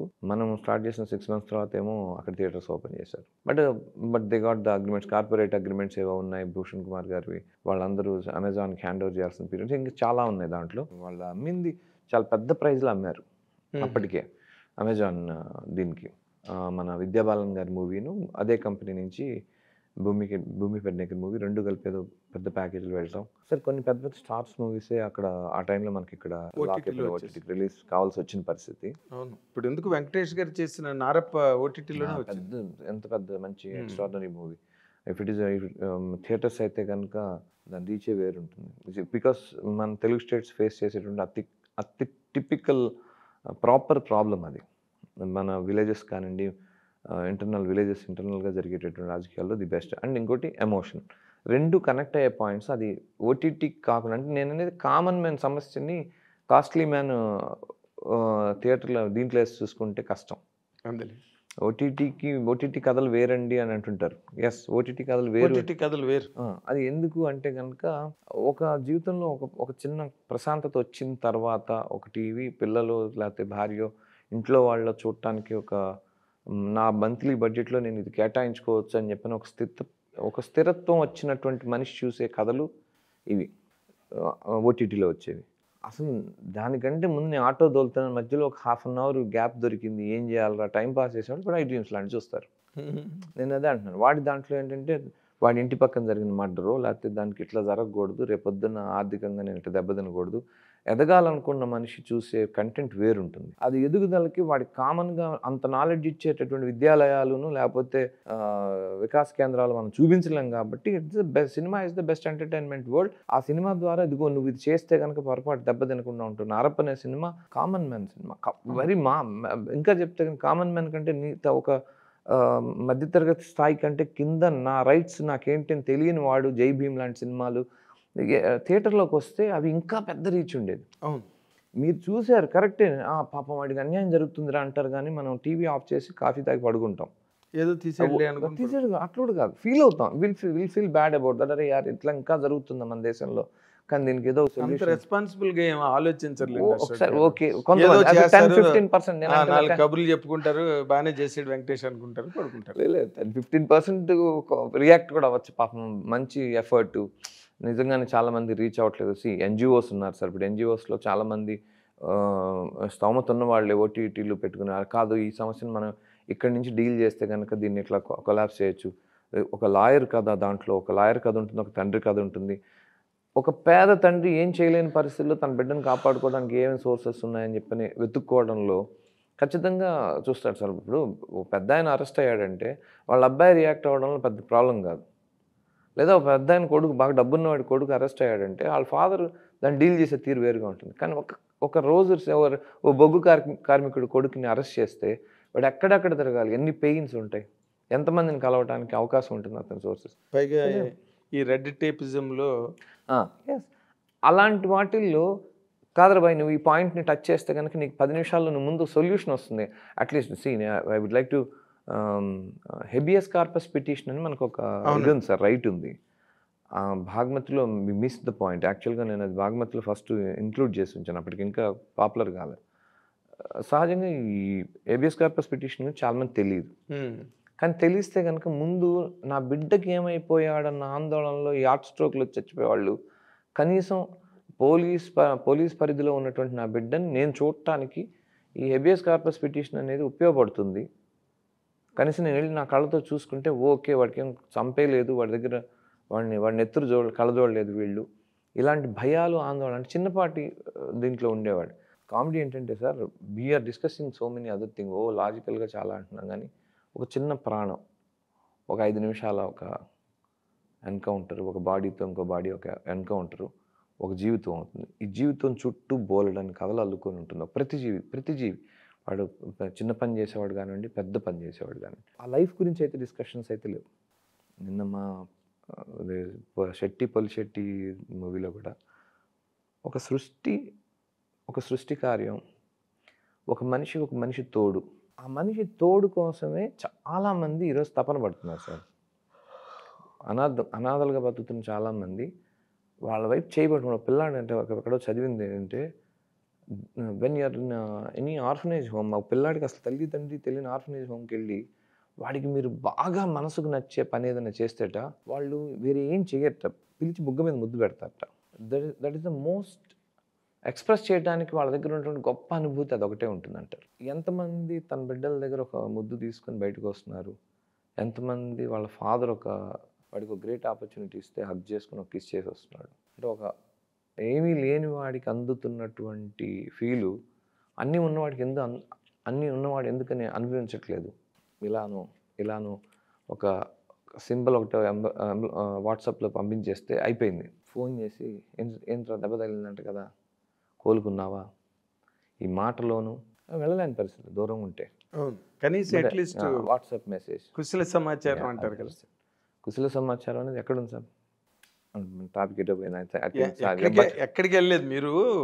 నారప్ప గురించి చెప్తూ ఓటీటీకి వెళ్ళడం అలాంటి వైడర్ ఆడియన్స్ రీచ్ అయ్యి వైడర్గా సినిమా మాధ్యమం అనేది ప్రాథమికంగా 10 రూపాయల నుంచి 100 రూపాయల ఎంటర్టైన్మెంట్, 100 రూపాయల్లో నాకు ఒక వికాసం, విజ్ఞానం, వినోదం, ఈ 3 అందించే సాధనం అని నమ్మేవాడు మనవాడు. ఈ రోజు కూడా మిగతా ప్రపంచం అంతా నేను అన్ని హిందీ వాళ్ళు అంతా కూడా తిరిగాను. ఎందుకని తెలుగు వాళ్ళు సినిమాలు ఎక్కువ చూస్తారు, సినిమాలు అంటే ఎందుకు అంత డివోషనల్షిప్ వాళ్ళకి, ఎందుకు శుక్రవారం వస్తే గుడికి వెళ్ళినట్టుగా ఎందుకు థియేటర్లకు వెళ్తారు, మాకు అంత లేదండి అంటారు. అబద్ధం. ఈరోజు 1000 కోట్లు చేస్తుంది, వాడికి ఉంటుంది కాకపోతే సోర్స్ ఆఫ్ ఇన్కమ్, టైము.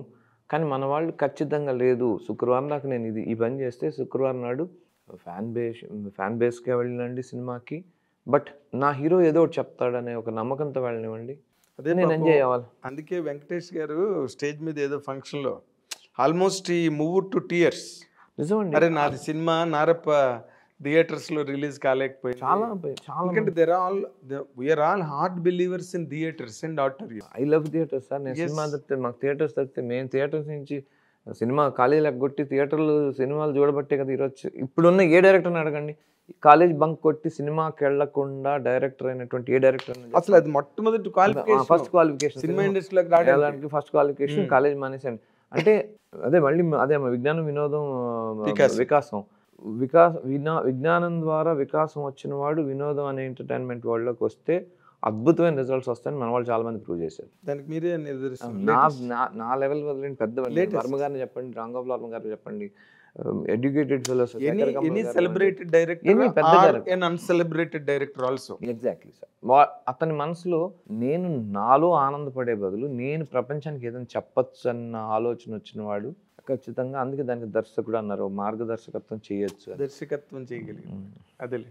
అయితే ఇప్పుడు మీరు అనుష్క గారి సినిమా చూసారా, మిస్ శెట్టి?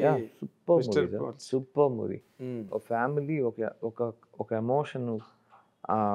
అంటే అదే చెప్పాను సార్, మనిషికి ఓ తోడు ఉండాలి.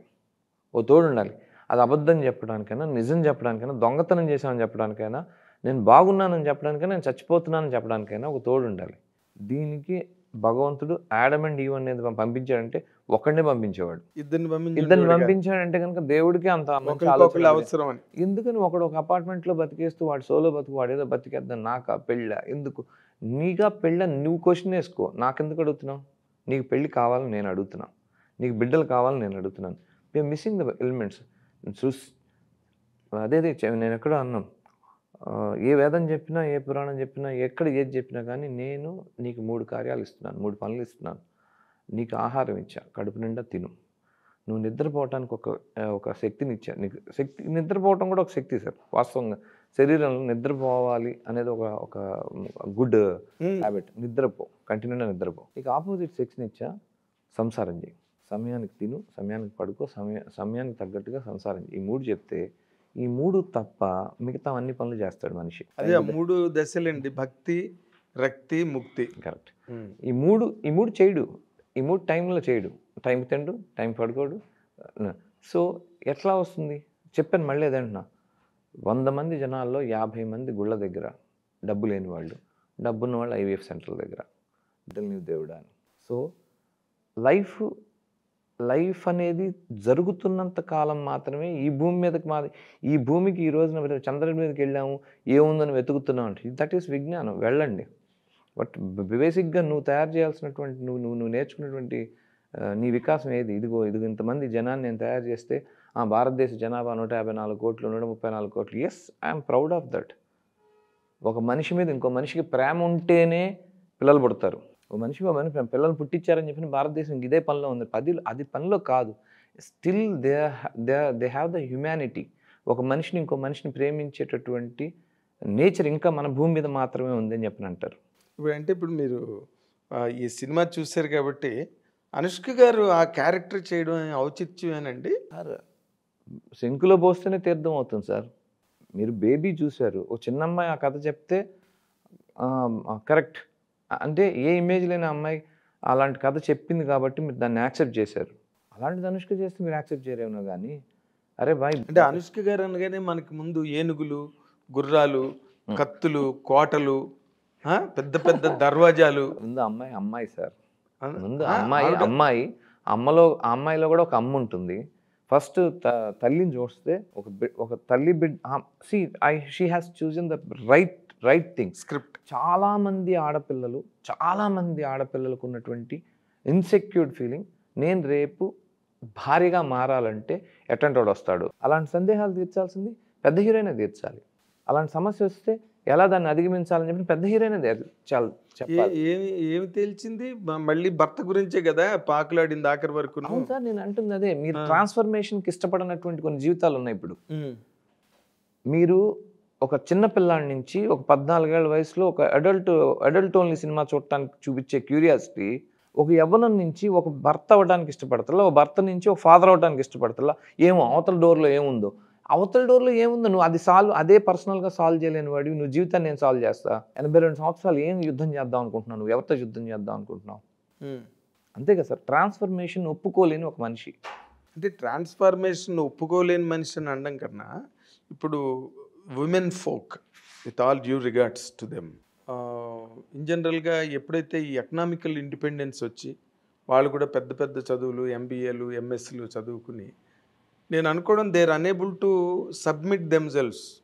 సబ్మిషన్ లాగా మ్యారేజ్ అంటే ఇట్స్ ఎ సబ్మిషన్ అన్న ఫీలింగ్ చాలా మంది ఆడపిల్లల్లో ఉన్నదండి. That is an ideal word that you are telling. But ఇక్కడ what is happening in real terms అన్నదానికి they have their own definition. Okay, నేను ఒక క్వశ్చన్ అడుగుతాను sir. If you are not worried about ఒక ఆఫీస్లో జాయిన్ అవ్వడానికి మీరు భయపడతల్లా, ఒక ఆడపిల్ల ఒక ఆఫీస్లో జాయిన్ అవ్వడానికి భయపడతల్లా, ఇల్లు, అట్మాస్ఫియరు, తల్లి తండ్రి దీన్ని వదిలేసేసి నేను అమెరికాలో చదువుకోవడానికి కూడా అమ్మాయి ఏం భయపడతల్లా. అలాగే ఆ అమ్మాయి లేదా పేరెంట్స్ కూడా భయపడట్లేదు. దట్స్ అగైన్ సార్, అదే వాళ్ళు చెప్పేది. అవేర్నెస్ తల్లిదండ్రుల్లో ఉంది. అవేర్నెస్ తల్లిదండ్రులు లేదని అనుకోవడం అంటలేదు. ఒక టైంకి స్కూల్కి పంపించాలి, మా అమ్మాయి ఇన్ టైంలో స్కూల్లో వెళ్ళాలి అంటే కనుక ఒక కారు డ్రైవర్ని పెట్టాలన్న అవేర్నెస్ వాడికి ఉంది. ఈ అమ్మాయికి ఈ వయసు వచ్చే లోపల నేను ఇది కొని పెట్టించాలి, ఈ అమ్మాయికి ఇది వచ్చే లోపల నేను ఈ బంగారం చేర్చి పెట్టించాలి, ఈ అమ్మాయికి ఈ వయసు వచ్చే లోపల నేను పెళ్లి చేయాలనుకోవడం తప్ప తల్లిదండ్రులది. ఈ అమ్మాయికి ఈ వయసు వచ్చే లోపల బిడ్డలు పుట్టాలని కోరిక ఉండటం తప్ప తల్లిదండ్రులకి. I'm talking about parents. So the awareness is there for the parents, not for the I'm not talking about the parents, just I'm talking about the youth లో కూడా చాలా మంది మీరు ఈ నేరాలు ఘోరాలు చూడటం మానేయండి. ఏమండి చూడడం ఎలా మానేస్తారు సార్? ప్రతి సీరియల్ దాని మీదే. అదే లేకపోతే చెప్పేది దానికేమో రేటింగ్లు రావు, మళ్ళీ సార్. టీఆర్పీ రేటింగ్లు రావు. అందుకని కోడల్ని అత్తగారు కోసి కారం పెట్టడం, లేకపోతే కోడలు అత్తగారిని కోసి కారం పెట్టడం, ఇలాంటివైతే మంచి హుషారుగా చూస్తున్నారు ఆడవాళ్ళే. కరెక్ట్ చూస్తున్నారు. అది క్యూరియాసిటీకి ఇంట్రెస్టింగ్గా ఉండేది సార్. ఒక మర్డర్ జరిగితే ఎందుకు ఆ మర్డర్ జరిగిందన్న దానికి ఉంటుంది, కానీ ప్రతిరోజు వాళ్ళింట మర్డర్లు జరగవు. కానీ సీరియల్స్ ప్రతిరోజు ఎవరింట్లో వాళ్ళకి మర్డర్ జరుగుతుంది. అదే మీరు చెప్తున్నాను, నేను రాంగ్ ఐడియాలజీని మీరు గ్రాప్ చేస్తున్నారు. రెండు ఉంది, పాజిటివ్ అండ్ ఉంది. గ్రాబ్ ఎవరు చేస్తున్నారు? సొసైటీ చేస్తున్నారా? మీ మీడియా, మీ డైరెక్టర్లు గట్ట చేసి చూపిస్తున్నారా? సార్ ఒకటి చెప్తాను, ఒక క్యూరియస్ పాయింట్ని డిస్కస్ చేయడానికి ఎవడైనా ఇష్టపడతాడు. ఇలా జరిగింది, ఇలాంటి సిచ్యువేషన్ వస్తే కనుక జాగ్రత్త పడండి అని చెప్పే ఒక అండర్లైన్ తోటి సినిమా ముగుస్తుంది. లేదా ఆ పక్కింట్లో అలా జరిగింది, ఈ కేసును మనం ఎందుకని సినిమా కథాంశంగా తీసుకొని చేయకూడదని ఆలోచించేది వైస్ వర్సా. రెండూ ఉన్నాయి. సొసైటీలోనే మర్డర్లు జరుగుతున్నాయి. ఏ దర్శకుల ఇళ్లలోనో లేదా ప్రొడ్యూసర్స్ ఇళ్లలోనో మర్డర్లు, మానభంగాలు లేదా నేరాలు ఘోరాలు కాదు సార్. మళ్ళీ అదే ఇందాక పాయింట్కి వస్తాను. రాజు ఒక జరిగిన విషయాన్ని లేదా జరగబోతున్న విషయం, నాకు యుద్ధం రాబోతుంది, ఈ యుద్ధం మూలంగా మీరు అలాంటి సమస్యలు ఎదుర్కోవచ్చేమో, ఇలాంటి సమస్యలను ఎదుర్కోవడానికి మీరు నాకు సహకరిస్తారా లేదా అన్నదానికి కూడా ఒక స్టేజ్ ప్లే అప్లై చేసేవాట. దాన్ని వాడు అర్థం చేసుకుని, అవును మనకి ఇది అవసరం ఉంది, మనం ఈరోజు బతికి బట్ట కట్టాలంటే కనుక ఈ యుద్ధం జరిగే తీరాలనే ఆలోచన వాడికి వస్తే ఎక్కువ మంది దానికి ఎస్ అంటున్నారంటే ఈ విల్ ఫైట్ ఫర్ ద. ఇప్పుడు మీరు ఒక మాట చెప్పండి క్లుప్తంగా, ముక్తసరిగా. ఇప్పుడు ఈ సినిమా ఉంది, miss Shetty and mister Polisetty. ఈ సినిమా ద్వారా సమాజానికి ఏం కన్వే అవుతుందో ఒక మాట చెప్పండి. ప్రేమ అనేది ఇంకా అవైలబిలిటీ ఉంది సార్. మరి బుక్కిష్గా చెప్తున్నారు సార్. ఎంత నాకు అనిపించింది ఏంటంటే, ఆడపిల్లలు చాలా దూకుడుగా ఆలోచించి మాకు వివాహ బంధాలు అక్కర్లేదు. కాదు, నేను అలా అనలేదు. ఆడపిల్లల విషయంగా మాట్లాడుతున్నా. మీరు కథని వెళ్తున్నారు. నేను కథలో రెండో పాయింట్, ఇప్పుడు అదే పోలిశెట్టి డిస్కస్, ఎంతమంది కుర్రాళ్ళు పెళ్లి చేసుకోవడానికి రెడీగా ఉన్నారు? లైఫ్లో సెటిల్ అయిపోయి నాకు కొన్ని డిజైర్స్కి అంతం ఎక్కడుంది? మీరు చెప్పండి, మీ ఏజ్లో మీరు ఎంత వయసులో పెళ్లి చేసుకున్నారు? ఒక డిజైర్కి అంతం ఎక్కడుంది? లేదు.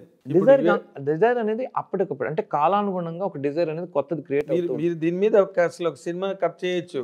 ఎందుకంటే యుఎస్లో ఉన్న మగపిల్లలు ఎవరు కూడా వాళ్ళు ఎప్పుడు చేసుకోవాలనుకుంటున్నారో, ఎందుకు చేసుకుందాం అనుకుంటున్నారో, ఎలా చేసుకుందాం అనుకుంటున్నారో ఒక క్లారిటీ లేకుండా ఉన్నారని మా ఫ్రెండ్స్ అందరూ చెప్తుంటారు. రియల్ క్లారిటీ కాదు సార్, భయాలు ఉన్నాయి. అదే చెప్తుంది. ఆ భయం అనే పాయింట్ని, అంటే అనుష్క డిస్కస్ చేసిన పాయింట్ ఏంటంటే, ఇంటర్నల్గా, అంటే బయట దొరికే ప్రేమ సరే, ఇంటర్నల్గా తనలో తనకున్న, అంటే నీకున్న ప్రేమే అవతల వ్యక్తికి కూడా ఉంటుందన్న దాన్ని నువ్వు ఐడెంటిఫై చేయలేకపోతున్నావు. నువ్వు ప్రపంచాన్ని గెలుస్తున్నావు, చంద్రుడి మీద కూడా వెళ్తున్నావు. చంద్రుడి మీద ఏముందో తెలుసుకోగలుగుతున్నావు, పక్క మనిషిలో ఏముందో తెలుసుకోలేకపోతున్నావా? పాయింట్ అది. కుర్రాడు కూడా సార్, చాలా మంది కుర్రాడు. అదే డైరెక్టర్ మహేష్ చాలా మంచి డైలాగ్ రాశాడు మురళీ శర్మకి. అది బ్యాక్గ్రౌండ్ వాయిస్ ఓవర్ లాగా వస్తుంది, రెండు సార్లు వస్తుంది. కరెక్ట్. ప్రేమని బయట వెతుక్కోవాలనుకోవట్లేదు అమ్మాయి, తనే వెతుక్కోవాలనుకుంటుంది. అంటే తన నుంచి వచ్చే బిడ్డలు మాత్రమే తను ప్రేమిస్తారేమో అనుకునే యువత ఉంది. కాదు, నీకు కూడా బయట ప్రపంచం ఒక అద్భుతమైన నీ పట్ల ప్రేమను చూపించే ఒక మనిషి ఉంటాడు. నిస్వార్థంగా వాడు, దానివల్ల ఏమీ రాదని తెలిసినా కానీ నీకోసం అతను పరితపించేటటువంటి అవకాశం ఉంది. అలాంటి మనిషి నీకోసం వెతుక్కుంటూ వస్తాడు. ప్రతి అమ్మాయి నా అందాల రాకుమారుడు, నేను ఆ పెళ్ళి వచ్చేటప్పుడు నా గుర్రం వేసుకొని వస్తాడు, నన్ను తీసుకుని వెళ్తాడు. ఇది తరతరాలుగా విన్న కథే. తరతరాలుగా ప్రతి ఆడపిల్ల గుర్రం పోయి బుల్లెట్ బండి రావచ్చు అన్న పాటల్లోకి. బట్ స్టిల్ ఇప్పుడు మీరు చెప్తున్నది 15 మార్కుల క్వశ్చన్ ఆన్సర్. నేను బిట్ క్వశ్చన్ అడుగుతాను మిమ్మల్ని. ఇప్పుడు ఈ సినిమా చూసిన ఆడపిల్లల్లో మార్పు వస్తుందా, మగపిల్లల్లో మార్పు వస్తుందా? యువతలో మార్పు వస్తుందా? యువతలో మార్పు అంటే యువత అంటే మళ్ళీ ఇద్దరు ఉన్నారు అంతే. యువతలో ఆడవాళ్ళు ఉన్నారు, మగాళ్ళు ఉన్నారు, లేడీస్ అండ్ జెంటిల్మెన్. మొదటి 3 రోజులు భార్య అర్థం కాకపోవచ్చు సార్, 3 నెలలు అర్థం కాకపోవచ్చు, 3 సంవత్సరాలు అర్థం అవుతుంది. మిగతా 3 రోజులు, 3 నెలలు, 3 సంవత్సరాలు ఒక స్నేహితుడికి అవకాశం ఇస్తున్న ఆడపిల్ల భర్తకి ఇవ్వదా? లేదా భార్యకి ఇవ్వడా ఒక భర్త? మరి తల్లి తాలూకా జీవితాన్ని ప్రత్యక్షంగా చూసి తల్లిపడ్డ బాధలు తనకు అక్కర్లేదు అనుకుని, కానీ బిడ్డ కావాలనుకుంది. Correct.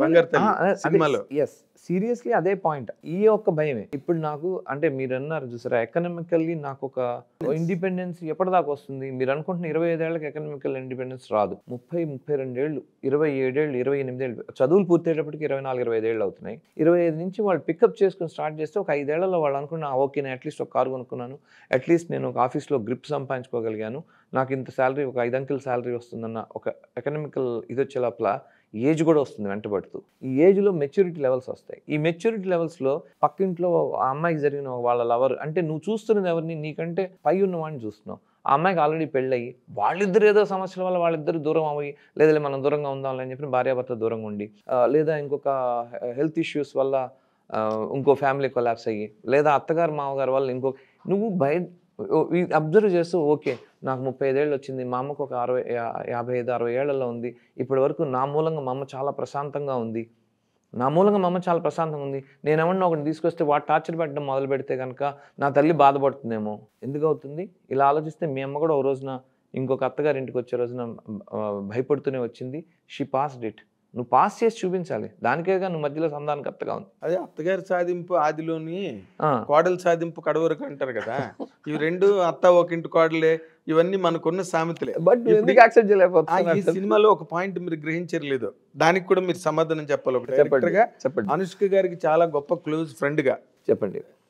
Naveen Polishetty last climax లో హాస్పిటల్ వెతుక్కుని పచ్చిమిరపకాయ బజ్జీ తిని ఇది ఎక్కడ దొరుకుతుంది అని తెలుసుకుని అక్కడికి పరిగెట్టి వెళ్ళి అక్కడి నుంచి హాస్పిటల్కి వెళ్ళి లోపలికి వెళ్ళి నేను ఫ్రెండ్ని, నువ్వు ఫ్రెండా హస్బెండా వాట్ ఈస్ యూ అని అడుగుతుంది నర్సు. అంటే అవన్నీ చెప్పడానికి ట్రై చేస్తున్న టైంలో అనుష్క మళ్ళీ వెనక్కి వచ్చి ఫాదర్ ఆఫ్ ది బేబీ అంటుంది. కానీ దానికి ప్యారలల్గా షార్ట్ కట్ చేసిన దానిలో ఆల్రెడీ జాయినింగ్ ఫామ్లో హస్బెండ్ పేరు పోలిశెట్టి సిద్ధార్థ పోలిశెట్టి అని ఉంటుంది. అంటే ఏంటి, what does it mean? The girl who denied A marital bond కాదండి and still cherished a child through artificial insemination. ఏంటి మీరు చెప్పండి నాకు ఇక్కడ. అది డ్యూయల్ క్యారెక్టర్ కాదా? రియల్ క్యారెక్టర్ కాదు సార్, కాదు. The realised person. నేను మీకు పాయింట్ చెప్తాను. ఒక పాయింట్ లో మాటలు వచ్చి రావడంలో ప్రాబ్లం మాటలు కాదు సార్, వాస్తవం. ఒక ప్రేమని ఆ అమ్మాయి అర్థం చేసుకున్న రోజున ఆ అమ్మాయి కళ్ళ నీళ్ళు వచ్చినాయి. అంటే ఆ ప్రేమ ముందు అర్థం కాలేదండి. అరే భయం ఉంటుంది సార్, ప్రతి భయంలో, ప్రతి ప్రేమలోనూ భయం ఉంటుంది సార్. ఆడపిల్ల నేను ఒక పాయింట్ కరెక్ట్గా చెప్తాను చూడండి. మగవాడు పొందుతాడు, ఆడపిల్ల కోల్పోతుంది. ప్రేమ అనే దానివల్ల మగపిల్లవాడు పొందుతాడు, ఆడపిల్ల కోల్పోతుంది. ఈ థాట్ మ్యారేజ్ వల్ల, not in marriage, even a love story. ఒక ప్రేమలో కూడా ఆడపిల్ల ఫస్ట్ ప్రేమను తొందరగా యాక్సెప్ట్ చేయకపోవడానికి కారణం ఏంటంటే నేను కోల్పోతానని భయం ఉంటుంది.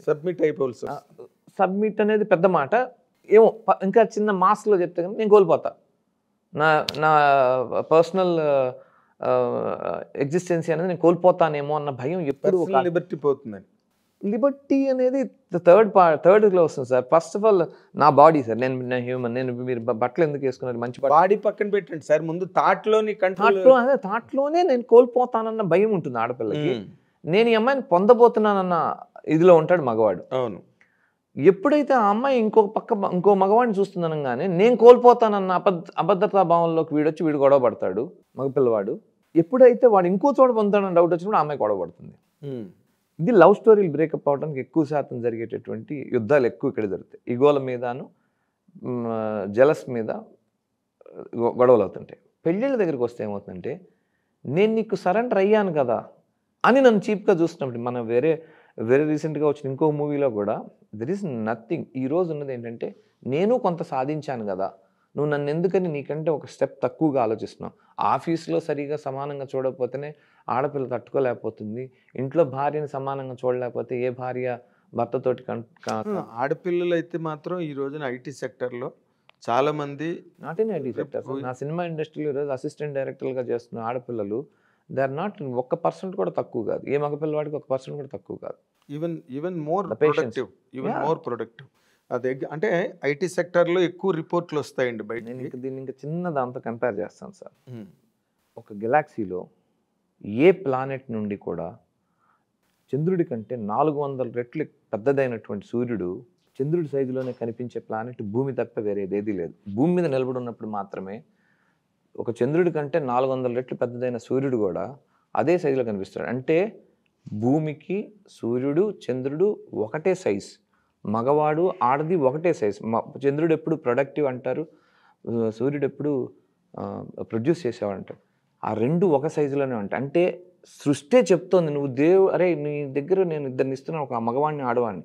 వేరే ఏ సృష్టిలో ఉందో లేదు నాకు వేరే తెలియదు, వేరే ప్లానెట్లో మనుషులు ఉన్నారా లేదు నాకు తెలియదు, ఎవరికి బట్ తెలియదు. నేను విజువల్గా చెప్తున్నాను, కనిపించే వాళ్ళే సూర్యచంద్రులే దేవుళ్ళని మనకు ఒకే చెప్పిన వాళ్ళే. సైజులో ఉంటారు. ఒక్క సైజు భూమి మీద నుంచి మాత్రం కనిపిస్తారు. బికాజ్ ఈ సైజు నుంచి చూస్తేనే అంత దూరంలో ఉన్న సూర్యుడు. అంటే అతని వేడి మనకు కావాలి, ఈమె ప్రొడక్టివిటీ మనకు కావాల్సిందే. సో మగవాడు ఎంత బలవంతుడో ఆడది అంతే బలవంతురాలు. కానీ మన మగవాళ్ళే మళ్ళీ దాన్ని మార్చేశారు. ఎలా అంటే పీజీ వుడ్ రాసిన రచయితలు wife and husband or equal but husband is more equal అని. కరెక్ట్, అట్లని కాదు సార్, రాసిన రచయిత మగాడైతే. బట్ మళ్ళీ ఇంకోటి కూడా మన వాళ్ళే రాసింది. వాల్మీకి రామాయణం పైకి వచ్చినంత మల్ల రామాయణం బయటికి రాలేదు కదా. అవును, మల్ల రామాయణం చదివే వాళ్ళు ఉంటే కనుక ఆవిడ సీతాదేవిని ఇంకా అందంగా వర్ణించింది.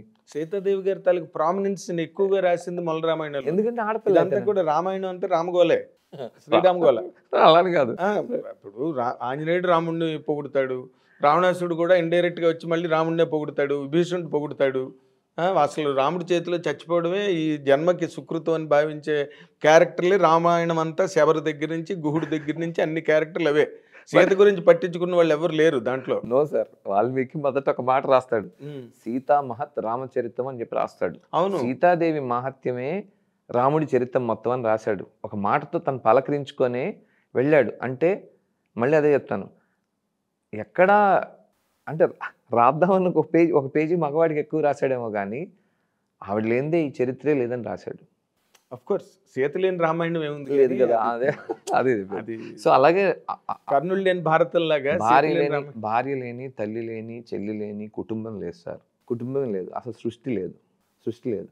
నేనైతే అనుష్కకి 100 ఫోన్ కాల్స్ చేసి చెప్పా, ఎంత బాగా చేసిందంటే. అందులో ఒక మాట అసలు నేను కూడా చెప్పాలి ఆ మాట, ఎందుకంటే నేను అనుష్కని ఈ కైండ్ ఆఫ్ క్యారెక్టర్లో అసలు నేను ఊహించలేకపోయానండి. అదే అమ్మాయి అది ఆలోచించిందంటే, ఒక మంచి స్క్రిప్ట్ మీరు ఈరోజు చూడగలిగారు అంటే కనుక, ఒక మంచి థాట్ ప్రాసెస్ ఉన్నటువంటి వ్యక్తి ఇది విజువలైజ్ చేసుకొని, దీనివల్ల నేను ఇంత నెగిటివ్ తీసుకుంటాను, ఇంత పాజిటివ్ తీసుకుంటాను అనుకుంటూ కూడా ఒక అద్భుతమైన సినిమాని అమ్మాయి ప్రజెంట్ చేయగలిగింది అంటే కనుక విజన్ ఉంటేనే చేస్తారు సార్. విజన్ ఒకటైతే రీజన్ కూడా ఉంటుంది. ఇప్పుడు మీలాంటి డైరెక్టర్లు అందరూ ఆవిడని చాలా భయపెట్టారు. ఎందుకంటే అనుష్క అనగానే ఏయ్ అని చెప్పి లేచి పాత్రలు సృష్టించారు ఆవిడకి. అండ్ మీరు చెప్పింది కదా సార్, చరిత్ర చెప్పింది. ఒక రాక్షసుడు పుట్టినప్పుడు ఒక మహిషాసుర మర్దిని పుడుతుంది. అంత మహిషాసుర మర్దిని లెవెల్లో ఏదన్నా ఒక కథ ఎవరైనా చెప్పాలంటే ఆ స్టేచరు, ఒక స్క్రీన్ ప్రెజెన్స్, పర్సనాలిటీ ఉన్న అమ్మాయి అంటే. మరి మీరు అంత పర్సనాలిటీ ఉన్న అనుష్క గారు రెగ్యులర్ గా సినిమాలు ఎందుకు చేయట్లేదండి? She has taken a break sir. వాళ్ళ ఆ అమ్మాయి ఒక చిన్న బ్రేక్ తీసుకుంది, ఒక 2 ఏళ్ళు. బట్ ఈ లోపల ఈ స్క్రిప్ట్లు నడుస్తున్నాయి. ప్రపంచం 2 ఏళ్ళు పాస్ తీసుకుంది కరోనాతో. సో ఆ ప్రాసెస్లో 2-3 కథలు విన్నారు, జరుగుతున్నాయి. అండ్ మంచి సూపర్ మూవీస్ చేస్తున్నారు ఇంకా లైన్లో. అవునా? చాలా మంచి మూవీస్ చేస్తున్నారు. మరి మీ ఫైల్ ఏం లేదా క్యూలో? ఇప్పుడు ప్రతి డైరెక్టర్ అనుష్క గారు అనగానే అదే ట్రై చేస్తున్నాడండి. అదే అన్నాను, నాని ఈరోజు మీరు ఎలాగా ఒక మాస్ జనాల్ని అట్రాక్ట్ చేసేటటువంటి ఒక సూపర్ స్టార్గా ఎలా చూడగలుగుతున్నారో, bye next door, glamour girl ఆ స్టేజ్ దాటుకొచ్చి నేను ఏదన్నా ఒక పవర్ఫుల్ కథ చెప్పాలంటే ఒక పవర్ఫుల్ లేడీ ఉందంటే అనుష్క గారు, నయనతార గారు. అండ్ ఇంకోటి నయనతార కన్నా కూడా ఈవిడ తాలూకా ఇది వేరు డైమెన్షన్. అది చెప్తాను, అది కూడా చెప్తాను. There is no lady in the film industry. ఇంకా ఒక మాటలో చెప్పాలంటే తెలుగు, తమిళ్, హిందీ, మలయాళం 4 లాంగ్వేజ్లు తీసుకోండి. ఒక డైలాగ్ని అరిచి చెప్పే ఒక పద్ధతి ఉంటుంది. అంటే ఛత్రపతిలో రాజమౌళి గారు చెప్పిస్తారు, వీడిపోయిన తర్వాత వాడిపోయిన ఈ లెవెల్లో ఒక డైలాగ్ చెప్తే విజిల్స్ కొట్టి హీరోయిజం కింద తీసుకున్న ఆడియన్స్కి ఎవడు పడితే వాడు ఎప్పుడు పడితే వాడు రావడానికి, ఎప్పుడు పడితే పోవడానికి ఒక లౌడ్గా ఏదన్నా ఒక డైలాగ్ చెప్పగలిగే లేడీ ఉందంటే ఒక అనుష్క మాత్రమే ఉంది. With a shout. నయనతార ఎప్పుడు షౌట్ చేయదు. అరిచి మాట్లాడదు అని మీరు చెప్పేది. లేదంటే ఇంకెవరైనా అరిస్తే వినిపించుకోం. మనం ఒక ఎనాలిసిస్ అన్నది పక్కన పెడితే ప్రైమా ఫేసి అనుష్క ఈజ్ పార్ excellence today in Indian cinema. Correct కదా, రైట్. Indian cinema right. ఇంతకు ముందు కూడా ఉన్నారని నేను అనుకోవట్లే. విజయశాంతి గారు మీరు అదే చెప్తా, ఎగ్జాంపుల్ చెప్తాను. విజయశాంతి గారు వసీరాంలో అరిస్తే అదే పాయింట్ అంటున్నాను. మాస్ అనేవాడికి పొలికేక అనే ఒక మాట మాస్ నుంచి వచ్చిన మాట సార్. అరిచి చెప్పరా అని చెప్పి ఏదన్నా చెప్పాలంటే ఎలుగెత్తి చెప్పరా, ఏది చెప్పినా కానీ అది ఓన్లీ కామన్ మ్యాన్ అందే. పొలికేక అన్న మాట ఎందుకు వచ్చిందంటే కేక పెడితే పొలిమేర వరకు వినిపించాలని. అదే పొలికేక అంటే అది పొలిమేరలో ఉండే వాళ్ళకి కూడా వినిపించాలని. అలా అరిచి చెప్పగలిగే యాక్టర్స్ లో ఒకప్పుడు విజయశాంతి గారు ఉండేవారు. 100%. ఆవిడ బ్రహ్మానంద సినిమాలు పోలీస్ లాకప్పుడు డబుల్ రోల్స్ చేసింది. చాలా క్రిటికల్ యాక్షన్ బిట్స్ చేశారు ఆవిడ, దానిలో డౌట్ లేదు. బట్ నేను ఇప్పుడు ఇటీవల రోజుల్లో ఆవిడే ఉన్నది అనుష్క తప్పితే. ఎందుకంటే ఆవిడే రాణి రుద్రం చేద్దామని అనుకున్నారు విజయశాంతి గారు. పోలీస్ లాకప్ లో ఒక సాంగ్ లో గెటప్ కూడా ఉంటుంది. బట్ సమో ఆ అవకాశం మళ్ళీ బడ్జెట్లు పరిమితులు ఉన్నాయి కాబట్టి గ్రాఫిక్స్ అదండి. ఒకటి కొన్ని చెప్పడానికి అమ్మవారే కావాలి, కొన్ని చెప్పడానికి సంహరించాడు అని చెప్పాలంటే అమ్మవారే కావాలి, అమ్మాయి కావాలి. కొన్ని అమ్మవారు ఇప్పుడు మనకు అనుష్కే అంటారు. అమ్మవారు అనుష్కే, కరెక్ట్. అలాగే చెప్పేది ఒక అమ్మతనం గురించి చెప్పడానికి కూడా she the right person.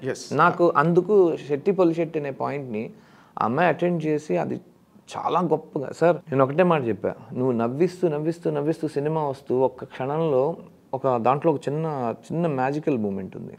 Very very సెన్సిబుల్గా రాశాడు మహేష్. ఒక అమ్మ చేతి వంట గుర్తుకొస్తుంది.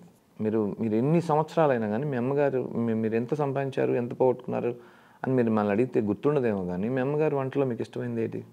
చాలా ఉన్నాయి. ఏదైనా ఒకటేదో మీ మైండ్లో ఫిక్స్ అయిపోయి ఉంటుంది. అలాగా ఒక ఆడపిల్ల తన కోసం చేసిన ఒక చిన్న వంట, అమ్మ తర్వాత భార్య చేసిన వంటని గుర్తుపెట్టుకుంటాడు.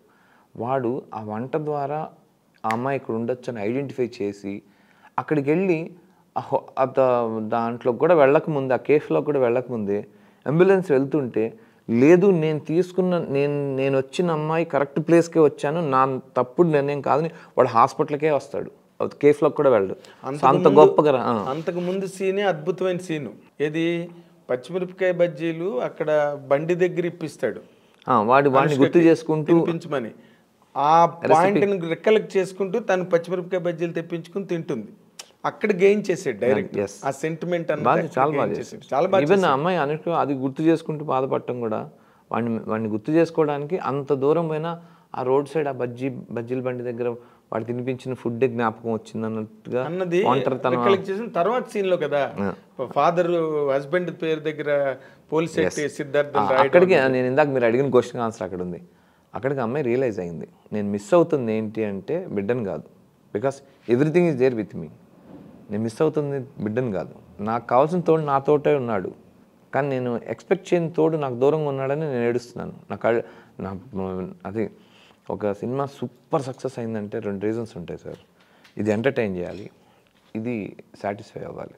ఓకే, ఇది మాస్, ఇది ఎంటర్టైన్ చేస్తూ ఇక్కడ నింపిన సినిమానే బాహుబలి లాంటివి. మీకు వండర్ విజువల్స్ అంటూ, అరే నిజమే కదా, ఒకటి ఇలా ఉండాలి, రాజు అనేవాడు అంటే ఇలా ఉండాలి, ఒక అన్యాయాన్ని ఎదిరించిన ఒక మనిషిని, ఇది సాటిస్ఫై అయితే సినిమా హిట్. నా పిల్ల జమీందార్ సినిమా సక్సెస్ కూడా వాడు నవ్విస్తూ బ్రెయిన్ మీద పనిచేస్తాడు, వాడు గెలుస్తూ నా హార్ట్ గెలుస్తాడు. అందుకే ఇప్పటికీ ఆ సినిమా నిలబడి ఉంటుంది. సో ఎగ్జాంపుల్స్లో చెప్తున్నాను నేను. అలాంటి మీరు ఇంత మెచ్చుకుంటున్నారు అనుష్క గారిని, మీరు చేసే సబ్జెక్ట్ ఇంకోటి మంచి సెంటిమెంటల్గా ఆవిడది మాతృదేవత, ఒక దేవత, ఈ కాన్సెప్ట్లో చూడరంటారా? అంటే అదే చెప్పేది, జనం చూడరంటారా? బోయపాటి సీన్ గారి ద్వారా ఒక ఎమోషనల్ సినిమా చెప్పిద్దాం అనుకున్నాను అనుకోండి. అండ్ డ్రామా ఉంటుంది. బోయపాటి గారు వర్క్ ఫర్ ముత్యాల సుబ్బయ్య గారు, ది బెస్ట్ డ్రామా డైరెక్టర్స్లో ఉండేటటువంటి సుబ్బయ్య గారు ఉంటారు. ఆయన దగ్గర పనిచేసిన బోయపాటి గారి నుంచి ఇంత మాస్ ఎలిమెంట్స్, అంటే మాస్ ఎలిమెంట్స్ నథింగ్ బట్ అదే మళ్ళీ ఒక సాధారణమైన పరిస్థితిలో ఒక విపరీతమైన సిచ్యువేషన్లో రియాక్ట్ అవ్వాల్సినటువంటి హీరో ఎలా రియాక్ట్ అవ్వాలి అన్నది బోయపాటి గారు చూపిస్తాడు. మళ్ళీ దాని వెనకాల రీజన్ ఏముంటుందంటే డ్రామానే ఉంటుంది.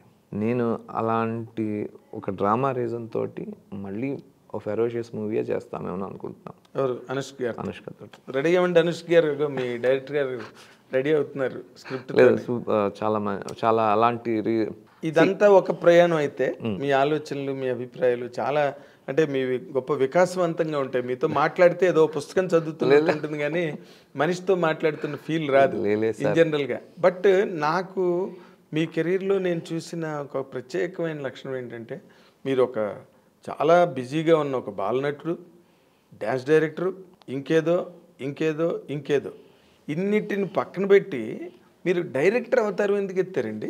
సినిమాలో పర్సనాలిటీ ఉంది మీకు. You could have become a hero వద్దు సరే, ఏదో మీ అమ్మగారు పోవడం వల్ల జుత్తు తీశారు కానీ, లేకపోతే మీకు అంత పెద్ద జుత్తు గట్ట ఉంటాయి కదా. ఒక మనిషి సినిమాలు ఎక్కువ కాలం ఉండాలి అని రాసింది నా లైఫ్లో. నేను 5-6 ఏళ్ల వయసుకి నేను చైల్డ్ ఆర్టిస్ట్ చేశాను సార్. అవును, సుబ్బయ్య గారు ఎదురుగుండా మీరు పెర్ఫార్మెన్స్. సుబ్బయ్య గారు అప్పటికి అసిస్టెంట్ డైరెక్టర్. అదే, ఆయన ఎదురుగుండా మీరు పెర్ఫార్మెన్స్ చేశాను. కృష్ణ గారి దగ్గర చేశాను ఫస్ట్ మూవీ. సుబ్బయ్య గారు ఆడిషన్ తీసుకున్నారు. ప్రముఖ దర్శకుడు టి కృష్ణ గారి దగ్గర, సంచలనాత్మక దర్శకుడు. ఫోన్ చేసి మరీ తీసుకున్నారు సార్. నేను తెలియని కూడా తెలియదు. నేను ఒక ముక్కు కాశిరెడ్డి గారిది ఏదో ఒక సన్మాన సభ జరుగుతుంటే ఒక డ్యాన్స్ షో చేశాను నేను, మా చెల్లెలు. సన్మానం లాంటిది ఏదో ఒక డ్యాన్స్ షో, క్లాసికల్ నేర్చుకున్నాను. అందులో కృష్ణ గారు కూడా ఒక గెస్ట్. నాకు ఆయన డైరెక్టర్ అను లేకపోతే అదే నాకేం తెలియదు. నేను డ్యాన్స్ చేసేసాను, వెళ్ళిపోయాను. చిన్నపిల్లలు చాలా నాకు అసలు ఊహ కూడా తెలియదు సార్. తర్వాత ఇప్పుడు అంటే రికలెక్ట్ చేసుకుంటే ఆ తర్వాత I got a call from Krishna గారు. అట్లా ఎలా పట్టుకున్నారు అంటే, ఒంగోలు మాది, ఎవరి ద్వారానో పట్టుకొని ఫోన్ నెంబర్ తీసుకొని ఇంటికి ఫోన్ చేసి, మన సినిమాలు కావాలంటే కొండ మీద కోతిని పట్టుకొస్తారు కదా. అప్పుడు తర్వాత తెలిసిన విషయం, మా నాయనమ్మ గారికిను కృష్ణ గారికి అమ్మ అనే చనువు ఉందిట. అమ్మ నేను తీసుకెళ్తాను, నువ్వేం భయపడిపోకని ఆవిడకి ఫోన్ చేస్తే ఆమె ఫస్ట్ ఒప్పుకోలేదు. మా మదరు లేదు, నేను జాగ్రత్త తీసుకెళ్తాను, నువ్వు టెన్షన్ పడకని చెప్పిన. అలాగే వెళ్తే అక్కడ ఏం లేదు. పోగానే వచ్చావా ఆడిషన్ తీసుకుని మేము సుబ్బయ్య గారు తీసుకున్నారు. ఏదో ఇలాగ గురువా ఏదో మాట్లాడుకున్నారు. వెళ్ళగానే నాకు పోగానే రంగు వేస్తున్నారు, మొహానికి నల్లగా రంగు పూస్తున్నారు, దీన్ని నల్లగా పూస్తున్నారు. సో నాకు తెలియదు. ఇక్కడ కూర్చొని డైలాగ్ ఇచ్చేసారు, నువ్వు ప్రాక్టీస్ చేయరా, 11:30కో 12ంటికో డైలాగ్ వస్తుంది, చెప్తావా అని. చెప్తాను అంకుల్ అన్నాను. సుబ్బయ్య గారికి చెప్పాను. చెప్పిన తర్వాత రాళ్ళపల్లి గారు అందరూ చాలామంది స్టేజ్ మీద నిలబడున్నారు. నేను కింద కూర్చొని పిల్లల మధ్యలో కూర్చోబెట్టి డైలాగ్, అశోక్ అంటానరా నువ్వు డైలాగ్ చెప్పేసి, నీకు ఇంకేం చెప్పను అన్నాడు. అలాగే అంకుల్ అన్న. ఆయన అయితే నన్ను ఫస్ట్ కూర్చోబెట్టుకుని ఒక 2-3 గంటలు మాట్లాడిన తర్వాత, అంటే సినిమా అనుకున్న తర్వాత 2-3 గంటలు మాట్లాడి, అది చేస్తావా, ఏం డ్యాన్స్ చేస్తావు, అది నేర్చుకున్నావు, ఎందుకు చేసావు, ఇట్లా చేసి ఇలా మాట్లాడుతూ సాయంత్రంలో అంకుల్ అని నన్ను అంకుల్ అనేంత చనువుకి తీసుకొచ్చి ఒకరోజు అంతా 2వ రోజు షూటింగ్ పిలిచి లక్కీగా మాకు బాబురావు గారు కూడా బాగా ఒంగోలు అవడం వల్ల బాగా ప్రొడ్యూసర్ గారు, ఆయన లేనప్పుడు ఈయన ఎంటర్టైన్ చేస్తుండేవాడు.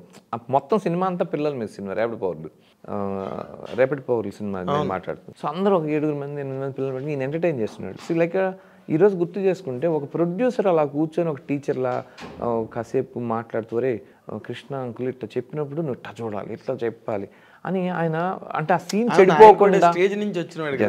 యాక్చువల్గా అదే సార్ నేను అన్నది. నేను ఆ రోజులు చూసి వచ్చాను. ప్రొడ్యూసర్ అంత చక్కగా ఒక టీచర్ లాగా ఇలా చేయరా, అక్కడ పోతే వేస్ట్ అయి ఉండకూడదు. ఆ తర్వాత ఎప్పుడు అంకుల్ ఇట్లా చెప్పేవాళ్ళు మీరు అంటే, కాదురా అప్పుడు ఫిల్మ్ ఉండేది, పిల్లలు కదా మీరు, ఏమైనా పొరపాటు చేస్తే చాలా ఖర్చు అయిపోతుందని జాగ్రత్త తీసుకునేవాళ్ళు. అంటే లేదు ఎక్కువ పోతాయని అని అంటే, కాదు అంకుల్ అది కానీ అది వేరే విధంగా మైండ్కి రీచ్ అయింది కదా, మాకు ఇలా టీచర్ చెప్తే అంటే, అదేరా అప్పటికి రిఫ్లెక్షన్ అనే ఇది మాత్రమే పనిచేస్తుంటుంది మేము, ఇది చెప్తే వెంటనే చేస్తారని. అలా రిఫ్లెక్ట్ అవ్వగలిగే పిల్లల్ని 10 మందిని సెలెక్ట్ చేసుకున్నాడు కృష్ణ. అది మేము పట్టుకొచ్చి వెంటనే అలా చేయించేద్దాం, ఫ్రెష్ మైండ్స్తో ఉంటారని అన్నట్టుగా చెప్పి చేయించి ఫస్ట్ డైలాగు ఒక డైలాగే చెప్పా, ఓకే అయిపోయింది. 2వ డైలాగ్కి స్టేజ్ మీద తీసుకొచ్చారు. ఆ రోజు ఆ చెప్పిన వెంటనే అందరూ చప్పట్లు కొట్టమని మిగతా పిల్లలు చెప్పారు. నేను అనుకున్నాను డైలాగ్ బాగా చెప్పారేమో అని చెప్పి చప్పట్లు కొడుతున్నాను. సో అలా అందులో ఆ చప్పట్లు ఏమైనా మ్యాజిక్ చేసామని తెలియలేదు సార్. ఆ రోజు నుంచి ఆ సినిమా అక్కడే బతుకుతున్నాను, అక్కడే.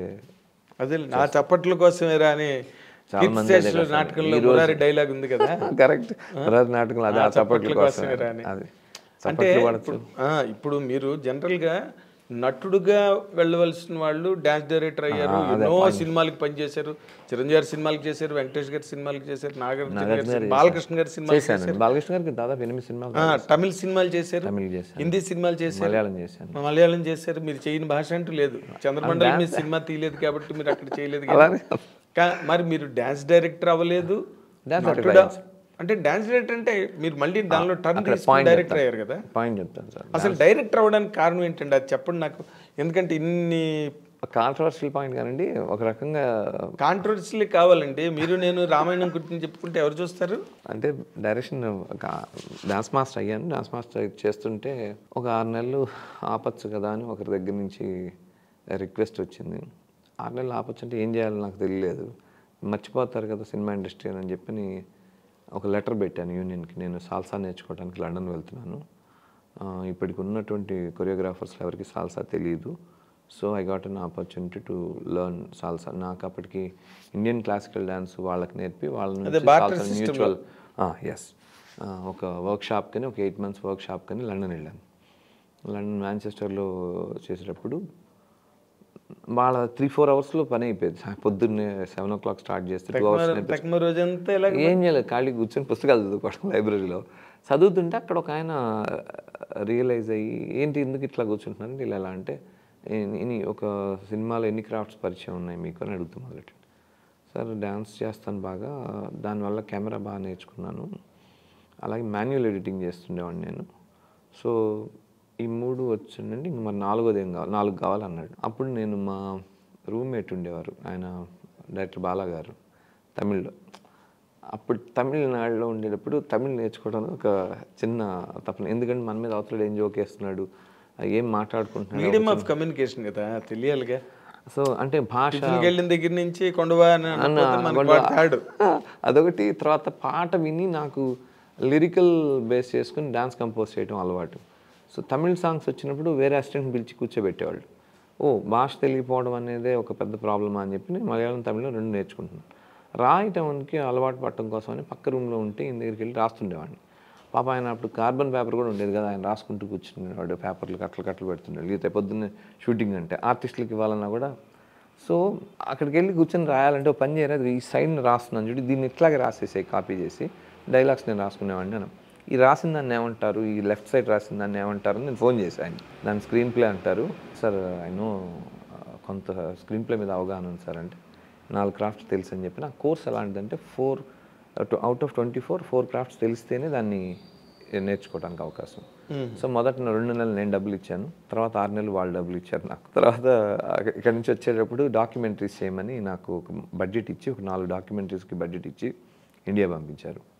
ఐ మేడ్ సమ్ డాక్యుమెంట్స్ వచ్చి, అప్పుడున్న సమకాలీన పరిస్థితుల్లో సమస్యల మీద ఏదైనా డాక్యుమెంటరీ లాంటి చేయమంటే కనుక అప్పుడు మనకు బాగా విపరీతం we are facing the street children problem బాగా ఫేస్ చేస్తాం. మొత్తం కంట్రీ వైడ్ ఉంది. బాంబే, కల్కటా, విజయవాడ. నేను విజయవాడ బేస్ చేస్తాను. థిక్లీ పాపులేటెడ్ సిటీస్, జంక్షన్స్ అన్నిట్లో, జంక్షన్స్ అన్నిట్లో. అగైన్ నిన్న వెరీ రీసెంట్గా పోర్ తొళ్ళిల్ అని ఒక సినిమా రిలీజ్ అయింది తమిళ్లో.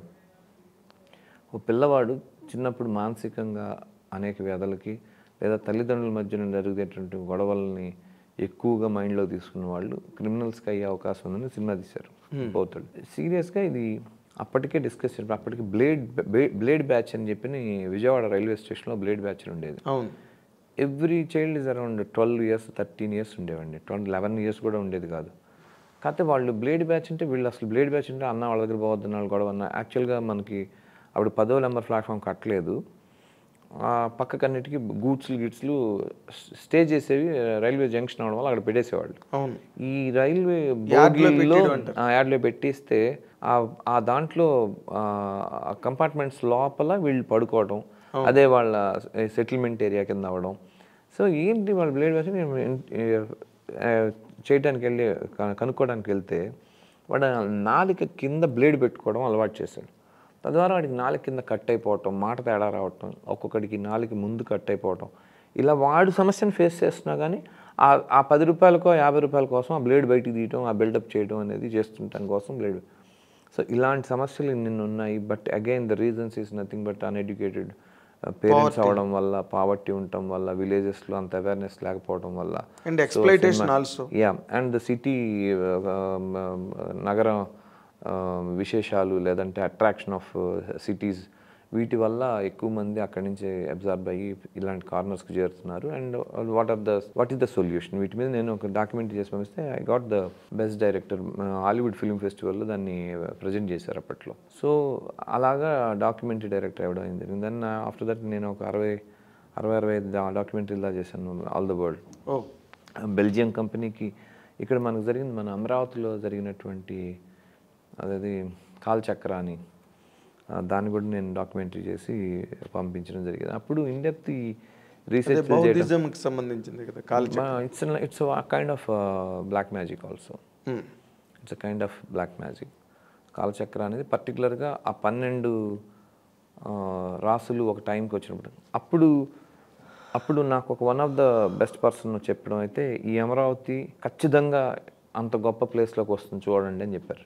It was not selected by any Andhra government, ఎవరో ఏ గవర్నమెంట్ సెలెక్ట్ చేయలేదండి. దలైలామా దాన్ని పూజ చేసి ఏ ఏరియాలో ఇది పూజ చేస్తే కనుక కలిసి వస్తుందన్న దాన్ని వాళ్ళు డిసైడ్ చేసుకొని they came to Amaravati. Okay, Amaravati అనే దాన్ని ఆ రోజున వాళ్ళు సెలెక్ట్ చేసుకొని నీళ్లు, ఆ కార్నర్స్ వాయువ్య దిశలో ఇలా ఉంది అంటే ప్లేస్ వైజ్ అమరావతి మంచి ప్లేస్ పూజ చేయడానికి, వాటికి గొప్పగా చేయటానికని. ఓకే, ఇప్పుడు మీరు చెప్పిన దాంట్లో coming to the next point, మీరు డైరెక్టర్ అవడం అన్నది కేవలం ఏదో కాంట్రవర్సీ అవుతుంది అన్నారు కదా. కొంతమంది కొద్ది రోజులు పక్కన ఉంటే బెటర్ రా అని సలహా ఇస్తే వాళ్ళ సౌకర్యం డైరెక్టర్గా నువ్వు డామినేట్ చేయడానికి వీళ్ళు. నేను అంటే వెరీ షార్ట్ పీరియడ్లో వితిన్ 2 months పీరియడ్లో నేను 8 సాంగ్లు చేసేసాను సార్. ఫటాఫట్ చేస్తున్నాను పెద్ద హీరోలకి గ్రూపులు కూడా చేశాను. సో అది కొంతమందికి నేను వర్క్ చేసి వచ్చిన ప్లేస్లో కొన్ని చోట్ల ఎక్కడో వాళ్ళకి చిన్న గీలి ఉంది. మీరు వద్దులేండి అదే అశోక్ వస్తాడన్నది ఏదో అట్లని కాదు, నేనంటే వాళ్ళ కంపెనీలు నేను పట్టుకుంటానేమో అన్న ఇన్సెక్యూరిటీలో కొంతమంది మాట్లాడిన. ఎవరండి మహానుభావులు? ఇప్పుడు రికలెక్ట్ చేసుకుంటే చాలా బాగుంటుంది, ఎందుకంటే మీరు హీరోలనే తయారు చేసే డైరెక్టర్గా ఎదిగారు కాబట్టి. లేదు సార్, నేను చిరంజీవి గారికి బాగున్నారా సాంగ్ చేశాను. బాగున్నారు. దాంట్లో పేరు పెట్టి పిలిచారు చిరంజీవి గారు, అశోక్ ఇట్లా రామా నెక్స్ట్ మూమెంట్. ఆ పేరు పిలిచినందుకు ఒక ఇన్ఛార్జ్ ఫీల్ అయ్యాడు. నెక్స్ట్ గ్రూప్ చెప్పకుండా కట్ చేశారు. సో అలా ఉంటాయి. అంటే నేను పని చేస్తాను, నేను పని చేయగలను నమ్ముకున్నవాడు ఒక రకంగా ఉంటాడు. నా పని వాడు ఎత్తుకెళ్ళిపోతాడు అన్న భయంలో ఉన్నవాడు వాడి మీదే దృష్టి ఉంటుంది, ఎత్తు వీడి మీద వీడుకోండి. అయితే ఇప్పుడు మీకు చిరంజీవి గారి వల్లే ఆయన మిమ్మల్ని అశోక్ అని పిలవడం వల్ల అంత పెద్ద స్టారు నెక్స్ట్ సాంగ్ లేదు ఆ సినిమాకి. నెక్స్ట్ నేను అప్పటికి అసిస్టెంట్ అండి, నేను చిరంజీవి గారి సాంగ్కి అసిస్టెంట్. అవును, కంపోజిషన్ బాలకృష్ణ గారు చేశాను. బాలకృష్ణ గారి పేరు గుర్తు పెట్టుకుని పిలిచేంత అది అదే ఇవే భయపెట్టాయి వాళ్ళని. సో మిమ్మల్ని మీరు డైరెక్టర్గా ఉండే చిన్న భయాలు సార్, అంతే. ప్రొఫెషనల్గా వాడు భయం ఏంటి? మన్నాడు కంపెనీ పోతే మీ వల్ల సార్ ఇప్పుడు నేను చెప్పగలిగాను కాబట్టి. చాలామంది కుర్రాళ్ళలో ఇప్పుడు వస్తున్న ఎడ్యుకేటెడ్, నేను అందుకే అంటాను, ఒక్కడి రాజకీయానికి ఇంకోటి ఎవడన్నా దెబ్బతింటున్నాడు డైరెక్షన్ డిపార్ట్మెంట్లో అంటే నేను ముందు వాడిని వెళ్ళి కూర్చొని కౌన్సిల్ చేస్తాను. వాట్ ఇస్ ద ప్రాబ్లం ఏంటి, నీకు వాడి వల్ల వస్తున్న భయం ఏంటి, నీకు ఇస్తున్నటువంటి ఇంపార్టెన్స్ నీకు ఇస్తున్నారు కదా అంటే అంత counselling. If I want to travel, నేను ఇప్పుడు అంటున్నాను ఒక సినిమా కథ నేనే లీక్ చేయక్కర్లా. ఈరోజు సినిమా 15 లక్షలు 25 లక్షల రూపాయలు ఆ రోజుకి, బట్ ఈరోజు 25 కోట్లు 100 కోట్లు 150 కోట్లు అంతే. సో ఈ కథలో ఒక సీనో ఒక పేజో వెళ్ళిపోతే చాలు, అక్కడికి 30,000 తీసుకునే ఒక అసిస్టెంట్ డైరెక్టరు, 10,000 తీసుకునే ఒక అప్రెంటిస్, ₹1,00,000 తీసుకునేవాడు అట్లీస్ట్ నిజాయితీగా ఉంటున్నారు. వాళ్ళు నిజాయితీగా ఉంటున్నారు కాబట్టి సినిమా చివరి దాకా లీక్ అవ్వకుండా ఏమొస్తుందన్న ఒక ఎక్సైట్మెంట్ని అదే ఎన్కాష్ చేసుకుంటూ మేము ప్రొడ్యూసర్లు సినిమాని తెర మీద దాకా తీసుకెళ్ళగలుగుతున్నాం. సో సినిమా ఇండస్ట్రీ ఎంత అదే చెప్పేది, వాళ్ళ పట్ల వాళ్ళకి మీరన్న భయమే. అవతల ప్రేమ ఎత్తుక్కోలేని వాడే అవతల వీడవుతాడని నాకంటే ముందు అన్న భయం ఉన్నవాడు ఇట్లాంటి కొన్ని చిల్లర చేస్తుంటాడు. సో ఆ చిల్లర వెనక పడతాడు. ఏమంటే ఈ రోజు ముందు 2 రోజులు అదే మీకు కవర్ పెట్టిన ఆయన వెనకపడ్డా? అసలు లేదు ఇండస్ట్రీలో. లేనే లేడా? ఇండస్ట్రీ మరి చెప్పొచ్చుగా. లేదు, వదిలేసేయండి. అయ్యో ఎన్ని వదిలేస్తారు సార్? ఇందాకలో వదిలేశారు, ఇప్పుడు ఇంకా సార్ మన ఇంటర్వ్యూ కంప్లీట్ అయ్యేలాగా ఎన్ని వదులుతారా అన్నది కౌంట్ చేయమను. సినిమా డైరెక్టర్గా ఒక సూత్రం ఉంది. ఏంటది? సినిమా ఇప్పుడు కార్పొరేట్ కంపెనీలకి మీరు చేసేటప్పుడు వాళ్ళు మీకు జిప్పులు వేస్తారని తెలుసు. జిప్పులు వేస్తారు, మీరు మాట్లాడకూడదు, మీకు అధికారం లేదు, మీరు కేవలం వాళ్ళ పాకెట్లో బొమ్మలాగా ఉండాలి కార్పొరేట్ సెక్టర్లకి. అదొకే మీ ప్రొఫెషనల్ ప్రాబ్లం అది. ఈ పేర్లు చెప్పడానికి వాడు నన్ను కొట్టాడు సార్, నాకు చాలా గట్టిగా తగిలింది అని చెప్పడానికి. నన్ను కొట్టలేదు, నన్ను పైకి నెట్టాడు. So I appreciate. ఆయన ఇంటికి వెళ్ళి బొకేను స్వీట్స్ ఇచ్చేసి వచ్చాను, ఎందుకంటే నేను డైరెక్టర్ అయ్యాను కాబట్టి. ఆయన అలా చేయకపోతే నేను అక్కడే అదే సెక్టార్లో కొట్టుకుంటుండేవాడు. అందుకని మంచి చేసిన అతని గురించి ఎందుకు చెప్పడం? హ్యాపీ, కృతజ్ఞతలు చెప్పండి. iDream ద్వారా కృతజ్ఞతలు చెప్పేశాను సార్. పేరు చెప్పాలి. ఆ ఇన్సిడెంటే ఆయనకి అర్థమవుతుంది. అట్లని కాదు సార్, కాంట్రవర్సీ ప్రతి చోట ముందు వెనక పోరాటం అనేది జరుగుతుంటుంది కానండి. ముందు మీ స్వశక్తిని మీరు నమ్ముకుంటే కనుక మిమ్మల్ని ఆపేప్పుడు నాగేంద్ర గారికి ఎక్స్ట్రాడినరీ టాలెంట్. ఆయన నాలెడ్జ్, ఆయన విద్వత్తు గురించి ఒకళ్ళు చెప్పాల్సిన అవసరం లేదు. ఆ మాటలోనే అది మెతుకు ఉడుకుతుంది అంటారు కదా. సో అతను ఆపాలని ఎన్ని చేతులు అడ్డం పెట్టినా అది ఇంకో చోట ఎక్కడ ఉదయిస్తుంది. ఒక గింజ, ఒక విత్తనం వేసే గింజ ఎక్కడ పూడ్చిపెట్టినా కూడా, ఎంత పాతాళం తొక్కాలన్న చోట కూడా ఒక చోట ఎక్కడో మొక్కలా లేస్తుంది. సో దాన్ని ఎవరు ఆపలేరు కదా. అంటే నీ మీద నీకు నమ్మకం ఉన్నంతసేపు, చిరంజీవి పెద్ద హీరోలకే జరిగి ఉండొచ్చు ఇలా ఆపాలని ఆ క్షణాన. వాళ్ళే ఎగ్జాంపుల్స్. అరే వాళ్ళు తట్టుకొని నిలబడి పైకి లేచినప్పుడు మనదేముంది, మనదంతా చిన్నది, టక్కన రాగలుగుతామని ఒక హోప్ ఉంటుంది కదా. డెఫినెట్గా అలాంటి హార్డిల్స్ దాటినప్పుడే కదా కిక్ వస్తుందంటారు. మళ్ళీ అట్లా ఎక్కేసాను నిచ్చెన అంటే కాదు, జేబులో చేతులు పెట్టుకుని నిచ్చెన ఎక్కలేరని చెప్పి. అదే అడుగడుగున విశ్వవిద్యాలయాలను ఛేదించి ముందుకు పదవి అని అదే చెప్పేది. పాలిటిక్స్ ఉంటాయి. పాలిటిక్స్ అనేవాడు సినిమాకి పనికిరాదు. నార్మల్గా పాలిటిక్స్ వల్ల కెరీర్లు పాడవుతాయి చెడగొట్టుకుంటూ చాలా చోట్ల. కానీ ఇక్కడ పాలిటిక్స్ వల్ల మీ కెరీర్ బాగుపడింది. ఇప్పుడు బాలీవుడ్ డైరెక్టర్ అయ్యారు మీరు. అవును సార్, అదే అంతా ఆయన కృతజ్ఞత. లేదా షారుఖ్ ఖాన్ సాంగ్ కూడా ఏదో చేశారు. షారుఖ్ ఖాన్ గారికి కంప్లీట్ నరేషన్ అయిపోయింది. వాళ్ళ ప్రొడక్షన్ హౌస్ నుంచి కూడా ఒక మంచి సినిమా చేస్తాను, మంచి మూవీ చేస్తాను. తర్వాత ఇంకొకటి విన్నాం, మరి అది ఎంతవరకు మీరు ఈ మామూలు విషయాలే చెప్పట్లేదు, ఇదేం చెప్తారో నాకు తెలియట్లేదు కానీ బట్ అడగాలి, మా బాధ్యత. మీరు అమితాబ్ బచ్చన్ గారితో సినిమా చేస్తున్నారు, మీ కథ ఆయనకు నచ్చింది, డేట్లు కూడా ఇచ్చారు, ఇంకా త్వరలో అనౌన్స్మెంట్ మాత్రమే బాకీ అన్నది కొన్ని చోట్ల ఇండస్ట్రీలో మాట్లాడుకుంటున్నారు. అంటే మాట్లాడుకుంటున్నా అంటే నిజం ఉంటే మాట్లాడుతున్నాను, నిజం ఉండొచ్చేమోనా అంతే. మీరు అలా ప్రతిదానికి అలా మాట్లాడలేదు. అలా కాదు, నరేషన్ అది అయింది, మంచి కథ చెప్పున్నాను. తెలుగు ప్రొడ్యూసర్లు అండి, బాలీవుడ్? తెలుగు వాళ్ళు కొందరు, బాలీవుడ్ కొందరు, ఇద్దరు కలిపి చేస్తారు అనుకుంటున్నాను. నాకు బాగా ఆత్మీయులు తెలుగు వాళ్ళు అందులో ఉండాలి. ఆయన విపరీతమైన అభిమాని, అమితాబ్ అభిమాని. సో అమితాబ్ అభిమాని మీ అభిమాని? నాకు ఫాదర్ లాంటి వాళ్ళు అనుకో. సో అక్కడ నా అభిమానం అంటే పుత్రవాత్సల్యం అంటారేమో. సో ఇక్కడైతే మాత్రం ఇట్స్ అ గుడ్ ఫిల్మ్. అన్నీ ఒక స్టేజ్కి వచ్చిన తర్వాత మాట్లాడితే బాగుంటుంది. అని అట్లీస్ట్ మీ సినిమాకి కూడా మీరు కొరియోగ్రఫీ చేసుకోవట్లేదు? చేయనండి, అది నేను ఫస్ట్ డే తీసుకున్న నిర్ణయం. ఎందుకంటే అదొక క్రాఫ్ట్, 24 క్రాఫ్ట్స్. నేను ఒక క్రాఫ్ట్ లీడ్ చేసినప్పుడు ఆ క్రాఫ్ట్ నేను వేలు పెట్టి అక్కడ వాడిని అన్యాయం, వాళ్ళకి జీవనోపాధి లేకుండా. నేను సినిమా ఇండస్ట్రీ అదే చెప్పేది, అన్నీ నేనే తింటే నాకు అజీర్తి అవుతుంది. I'm very happy. కొత్త థాట్స్తో వస్తారు, కొత్త ఫ్రెష్గా ఉంటారు. నార్మల్గా కొరియోగ్రాఫర్కి ఇచ్చేదానికన్నా డైరెక్టర్కి ఎక్కువ కూడా ఇస్తారు కదండి డబ్బు గురించి. రెమ్యునరేషన్ కూడా ఆ యాంగిల్లో కూడా అలానే కదా. 2 గంటల పాట ఒక సినిమా, 2 గంటల పాట ఒక సినిమా, అందులో 5 నిమిషాలు వచ్చేది ఇంకో పాట. ఆ పాటకి ఇంకో దర్శకుడు, ఆ ఫైట్కి ఇంకో దర్శకుడు ఉండటం అనేది ఉత్తమం. ఎందుకంటే నేను 2 గంటల సినిమాకి ఎంత ఆలోచిస్తున్నానో అందులో వాడు 5 నిమిషాలకు కూడా అతను అంతే ఆలోచిస్తాడు. 15 రోజులు దానికి ఒక నెరేషన్ ఉంటుంది, కూడా ఒక నెరేషన్, దాని మీద కూడా 15 రోజులు దృష్టి పెట్టాలి. అది అతనికి ఆ హోంవర్క్ ఇస్తే అతను ప్రశాంత్ చేయదు. ఏదైనా తప్పు జరుగుతోంది అంటే బాబు ఇదేదో పొరపాటు పడుతుందేమో అని చెప్పగలమేమో కానీ, చెప్పచ్చేమో కానీ I don't have the right. నేను యాజ్ ఎ కొరియోగ్రాఫర్ సినిమాలు చేసి డాన్స్ తరువులు ఎంజాయ్ సార్. డాన్స్ 35 ఏళ్ళు నేను ఈ రోజుకి శుభ్రంగా 1 hour డాన్స్ చేసుకుని వస్తాను. నా డాన్స్ ప్రపంచానికి తెలియక్కర్లేదు. నాకు అదే తెలిసి మీ ప్రపంచానికి మీ డ్యాన్స్ తెలుస్తుంది తెలిసిపోయింది కదా. కాబట్టి భాగమతి ఇంకా డ్యాన్స్, పిల్ల జమీందారు ఒక డ్యాన్స్. ఇప్పుడు రేపు మీరు అక్కడ భారతి చేస్తారా, భగవతి లేదు సార్, చేస్తారా? మంచి మీరు ఇంకొక మంచి మూవీ చేసి వచ్చాను హిందీలో, అది అది సర్ప్రైజింగ్గా ఉంటుంది సార్. అవును, ఇంకొక మాట సార్, మీరు బాలీవుడ్ని ఎక్కువ అంటే ఇక్కడ మీకు టాలీవుడ్లో ఎంకరేజ్మెంట్ దొరకట్లేదా? అట్లా కాదు సార్, మంచి కంపారిటివ్గా అక్కడ ఎక్స్పోజర్ కానివ్వండి, లేకపోతే ఫైనాన్షియల్ బెనిఫిట్స్ కానివ్వండి, అవి ఎక్కువ అవడం వల్ల బాలీవుడ్ వైపు ఎందుకు చాలా మంది చూస్తున్నారండి? ఎందుకని పాన్ ఇండియా సినిమా చేస్తున్నారు?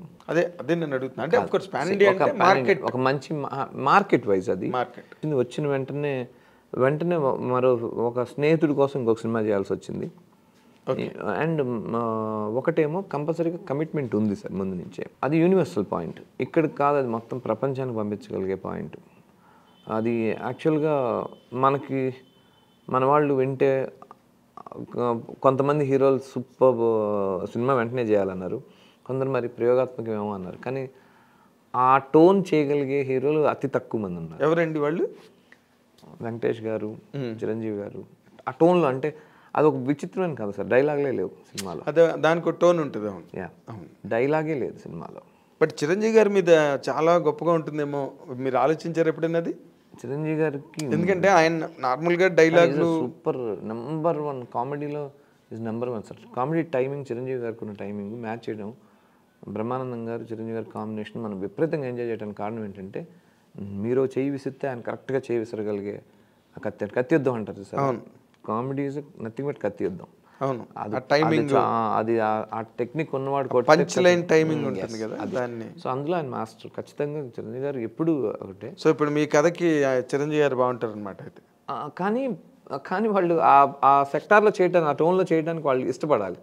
దాంట్లో కమర్షియాలిటీ. అవును, అడగందే అమ్మాయినే పెట్టదని అసలు మీరు చిరంజీవి గారి దగ్గరికి వెళ్ళి అడిగారా, చెప్పారా, చేద్దాం అనుకున్నారా? దాని మీద ఏమైనా ప్రయత్నం జరిగిందా? లేదు, వెళ్ళలేదు నేను. అంటే బాలీవుడ్ వెంకటేష్ గారి దాకా జరగాల్సింది, కాదు, వెంకటేష్ గారు బాగా నచ్చింది. 1-2 పోస్ట్ పోన్లు అవుతున్న టైం లేట్ అవుతుంది. ఈ లోపల సడన్గా దాన్ని హిందీలో చేసి ఏఆర్ రెహమాన్ గారు మ్యూజిక్ చేస్తున్నారు దానికి. ఇప్పుడు అయిపోయింది, వర్క్ అయిపోయింది, షూట్ పూర్తి అయిపోయింది. అంతా హిందీ ఆర్టిస్టులు చేస్తారండి పెద్దవాళ్ళు.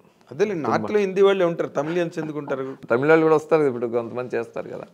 పాన్ ఇండియా కదా. మన తుంబాడు సినిమా హీరో సోహం షా, నుష్రత్ భరోచా, ఓకే, నోరా ఫతే వీళ్ళతో జరిగిందండి. ఏఆర్ రెహమాన్ గారు మ్యూజిక్ చేశారు అండ్ ఫేమస్ డైరెక్టర్ ప్రొడ్యూస్ చేశారు. ఓకే, ఇప్పుడు నార్మల్గా మీరు మొట్టమొదటి పిల్ల జమీందారు చేసినప్పటికీ నాని తాలూకు డైమెన్షను ఒక స్థాయిలో ఉంది, ఒక లెవెల్లో ఉంది. ఇప్పుడు చాలా పెద్ద లెవెల్కి వెళ్ళాడు నాని, కానీ మీరు మళ్ళీ నానితో రిపీట్ చేయడానికి మేము మంచి రిలేషన్లో ఉంటాం నాన్నగారితో. అవునండి, మీరు మంచి రిలేషన్, మీరు ఇద్దరు కలిపి ఇడ్లీ తిని ఇద్దరు కలిపి ఏదైనా చేస్తే అది మీ వరకే పరిమితం. ప్రాజెక్ట్ చేస్తే కదా మేము అందరం సంతోషించేది. సమయం ఖచ్చితంగా మంచి ప్రొడ్యూసరు, మంచి సెటప్ తోటి ఖచ్చితంగా మంచి సినిమా నాన్నగారితో చేయడానికి నేను ఎప్పుడు సిద్ధంగా ఉంటాను. ఓకే కదా, అంటే ఇద్దరికి మేము సెకండ్ మూవీ కూడా వెంటనే చేయాల్సింది కొద్ది రోజుల క్రిందట. అప్పుడు ఏదో ఒక వేరే మూవీ ముందుకు అర్జెన్సీగా చేయాల్సిన అర్జెన్సీలో అలా మిస్ అయింది అది. లేకపోతే super comedy movie, out and out. అది ఉంటుందా రాబోయే రోజు? ఉండొచ్చు. కానీ మీరు అక్కడ బాలీవుడ్ వాళ్ళు మిమ్మల్ని వదలాలి కదా. ఇంకొక 2 సినిమాలు కమిట్మెంట్లు ఉన్నాయి సార్ హిందీ. ఇంకంటే ఇంకో 2 ఏళ్ళు లేదు, ముందు తెలుగు చేస్తాను. ఓకే, తెలుగు చేస్తాను. అంటే అదే చెప్పేది, మీరు ఓటీటీ ఫ్లరిష్ అవ్వడం వల్ల ప్యారలల్ వరల్డ్లో మనం నేను పాయింట్లు డిస్కస్ చేసే ఓటీటీకి కూడా ఎక్కువ సూటబుల్గా ఉండటం వల్ల ఓటీటీ వాళ్ళు కూడా చాలామంది దీనికి కూడా ఛానల్స్తో మంచి ర్యాప్ ఉంచుకోవడం కోసం కూడా కొంచెం చేయాల్సి వస్తుంది. అంతేలేండి, అదే సర్కిల్ కదా, అంత అందరినీ సాటిస్ఫై చేసుకుని రావాలి. యాక్చువల్గా అక్కడ మీకు అన్ని ఎక్కువ ఏజెన్సీస్ ఉన్నాయి. ఒక హీరో కింద ఒక ఏజెన్సీ, హీరో ఆ పర్టికులర్ ఆర్టిస్ట్ని పైకి తీసుకురావాలనుకుంటే వాళ్ళతో చేయండి. మర్యాదగా ఉంది, వర్క్ ప్రశాంతంగా ఉంది, చాలా ఫాస్ట్గా జరుగుతుంది. మీరు నమ్మరు, సింగిల్ షెడ్యూల్స్ ఎక్కువ సినిమాలు పూర్తి అవుతుంటాయి. అది మోర్ సో అక్షయ్ కుమార్ వే అంత స్పీడ్గా అవుతుంటాయి. ఇప్పుడు చూడండి, మీరు చూసి రోజుల్లో అయిపోతుంది. ఓ మై గాడ్ రిలీజ్ అయింది అటుపక్క అక్షయ్ కుమార్ది, మళ్ళీ రేపు వచ్చేస్తుంది మళ్ళీ మూవీ. హీరోలు అక్కడ 5 సినిమాలు ఇయర్లీ రిలీజ్ చేయగలుగుతున్నాడు అక్షయ్ కుమార్. వాళ్ళు అక్కడ మీరు బాలీవుడ్లో బాగా మీకు పరిచయం కదా, మన తెలుగు వాళ్ళు అంటే బాగా ఏడుపుగా ఉందంట కదా సార్ బాలీవుడ్కి అక్కడ? ఏడుపు అంద సెన్స్ అంటే చిన్న వర్గాల్లో ఉంది సార్, చిన్న వర్గాల్లో ఉంది. అంటే అమితాబ్ బచ్చన్ గారు వాళ్ళందరూ వచ్చేసి ఇటు పడతారేమో, మనకు ఉద్యోగ అవకాశాలు పోతాయేమో, చిన్న భయాల్లో ఉంటుంది. భయాలే. ఇప్పుడు మీ డాన్సర్స్ అసోసియేషన్ లాగా వాళ్ళు భయపడిపోయి అంతే అంతే ఆగు అంటారు. మనమని కాదు సార్, యాక్చువల్గా ఇప్పుడు దాదాపు 8 మంది డైరెక్టర్లు ఏమో చేస్తున్నారు కదా ప్రాజెక్టులు. ఇప్పుడు అట్లీ చేశారు. ఈ సినిమా హిట్ అనేది ఇంకొక 4 తమిళ డైరెక్టర్లను, తెలుగు డైరెక్టర్లను ఇన్వైట్ చేయడానికి అవకాశం ఉంటుంది. అక్కడ ఉన్న వాళ్ళకి ఎగ్జిస్టెన్సీ పోతుందని ఒక సహజంగా భయం ఉంటుంది. భయం అనేది ఒక రాష్ట్రాన్ని, భయం అనేది యూనివర్సల్, ఎక్కడైనా ఉంటుంది, ఎలాగైనా ఉంటుంది అనుకోండి. బట్ వీటన్నిటిని మీరు దాటుకుని బాలీవుడ్లో ఐఎమ్ డూయింగ్ ఫిల్మ్ కాల్డ్ కుచ్ కట్టా హో జాయ్ అండి. ఆల్రెడీ పోస్టర్స్ వచ్చినాయి. గురు రాంధావా అని పెద్ద సింగర్, పంజాబీ సింగర్, అతన్ని హీరోగా ఇంట్రడ్యూస్ చేస్తూ భూషణ్ కుమార్ గారు వాళ్ళు చేయించారు ఈ సిరీస్ నుంచి. పెద్ద పెద్ద మూవీ. మన సాయి మంజ్రేకర్, అనుపమ్ ఖేర్. నెక్స్ట్ డిసెంబర్కి రిలీజ్ అయిపోతుంది. అది కూడా షూట్ పూర్తి అయిపోయింది. Okay, editing, post production work. So ఎన్ని పిక్చర్స్ ఇప్పుడు బాలీవుడ్లో రిలీజ్ కావాల్సి? రిలీజ్ బ్యాక్ టు బ్యాక్ 2 సినిమాలు ఉన్నాయి సార్. 2 సినిమాలు రిలీజ్ ఉన్నాయి. ఒకటి silent movie, without dialogue movie, ఒకటి కుచ్ కట్టా హో జాయ్. Okay okay. ఇప్పుడు ఈ ప్రయాణంలో మీరు మళ్ళీ తెలుగు గడ్డ మీద అడుగుపెట్టి ఇప్పుడు తెలుగు చేస్తున్నాను సార్. ఒకటి చేస్తున్నాను. వెరీ వెరీ సూన్ అనౌన్స్మెంట్ వస్తుంది. పెద్ద ప్రాజెక్టు, చాలా పెద్ద ప్రాజెక్టు, చాలా క్రేజీ ప్రాజెక్ట్ అవుతుంది. ఓకే, చేస్తున్నాను, ఇమీడియట్లీ చేస్తున్నాను ఒకటి. అలాగే ఇంకో పెద్ద హీరోకి నరేషన్ కూడా పూర్తి ఉన్నది. అది కూడా వాళ్ళు అనౌన్స్ చేస్తానంటున్నారు. బట్ వెయిట్ చేద్దాం సార్. జిప్ ఇప్పటికి ఇండెమ్నిటీ అంటే జిప్ పెట్టుకుని వాళ్ళే ఇస్తారండి, మీరు కొనుక్కుంటారన్నారు? ఏదండి జిప్? సంతకాల్లో ఉంటాయి సార్. ఈ మధ్య కాలంలో అగ్రిమెంట్స్లో ఇండెమ్నిటీ అని ఒక వర్డ్ తో క్లాజ్ పట్టుకోవచ్చు. ఇండెమ్నిఫికేషన్ అంటారు కదా, డెమరేజ్. కరెక్ట్, డెమరేజ్నే ఇండెమ్నిఫికేషన్ అంటారు, దాన్నే ఇండెమ్నిటీ అని కూడా అంటారు. కానీ ఏదైనా సరే మీకున్న మీ కెరీరు, మీ ట్రావెలు, మీ చదువు, మీ ఆర్ట్ తాలూకు దాంట్లో అభినవేశం, ఇన్ని డాన్స్ ఫార్మేట్స్ నేర్చుకోవడం, అన్ని సినిమాకి సంబంధించిన ఒక చిన్న దాంట్లో ఉంటుంది సార్. సినిమా ఇప్పుడు అందరి మన సినిమా ఇండస్ట్రీ గురించి మాట్లాడేటప్పుడు సార్ ఆ సినిమా సార్, ఈ సినిమా సార్ అంతా చేస్తే సినిమా ఇండస్ట్రీ వర్త్ వచ్చేసేసి ఒక 20,000 కోట్లు ఉంది ఏమన్నా ఈ రోజున్న. ఇప్పుడున్న పెరిగాయి కదా, పెరిగాయి కదా స్టేక్స్. మొన్నదా 1,800 కోట్లు ఉండేది సార్.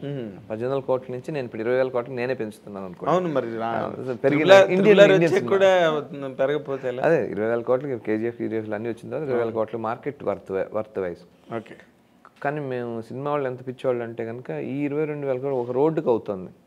ఓ నేషనల్ హైవేకి, రోడ్డుకి ఎక్కడ సరిపోతుందండి? అది కమిషన్లు, కిక్ బ్యాక్లు ఇన్ని పెట్టుకుంటే రోడ్డుకి ఎంత? పాపం రోడ్డు పాపం అలాట్మెంట్ అయితే నేను అనేది ఒక బడ్జెట్లో ఒక. బట్ ఇక్కడ అలా ఉండదు కదా సార్. ఎలాట్ అయింది అంతా కూడా దాని మీద, ప్రోడక్ట్ మీదే ఖర్చు అవుతుంది. అదే సార్, అక్కడికే వస్తుంది పాయింట్. ఒక హైవే, నేషనల్ హైవేకి వేసేంత బడ్జెట్ కూడా కాదు.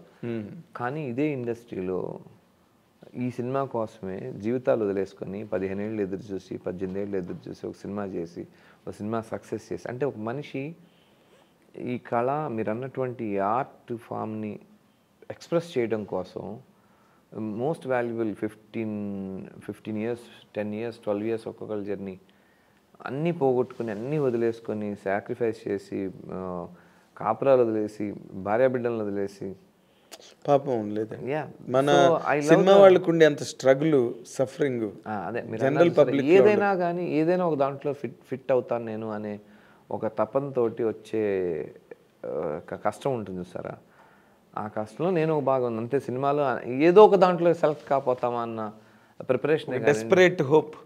అందరూ నాలాగే అందరూ టైటిల్ ఉంది కదా, నాలాగే అందరూ డైలాగ్ వెర్షన్ రాసేవాళ్ళు అందరు డైరెక్టర్ అవుదామని వస్తారు, లేదా అందరు మ్యాక్సిమం పీపుల్ హీరో అవుదామని వస్తారు.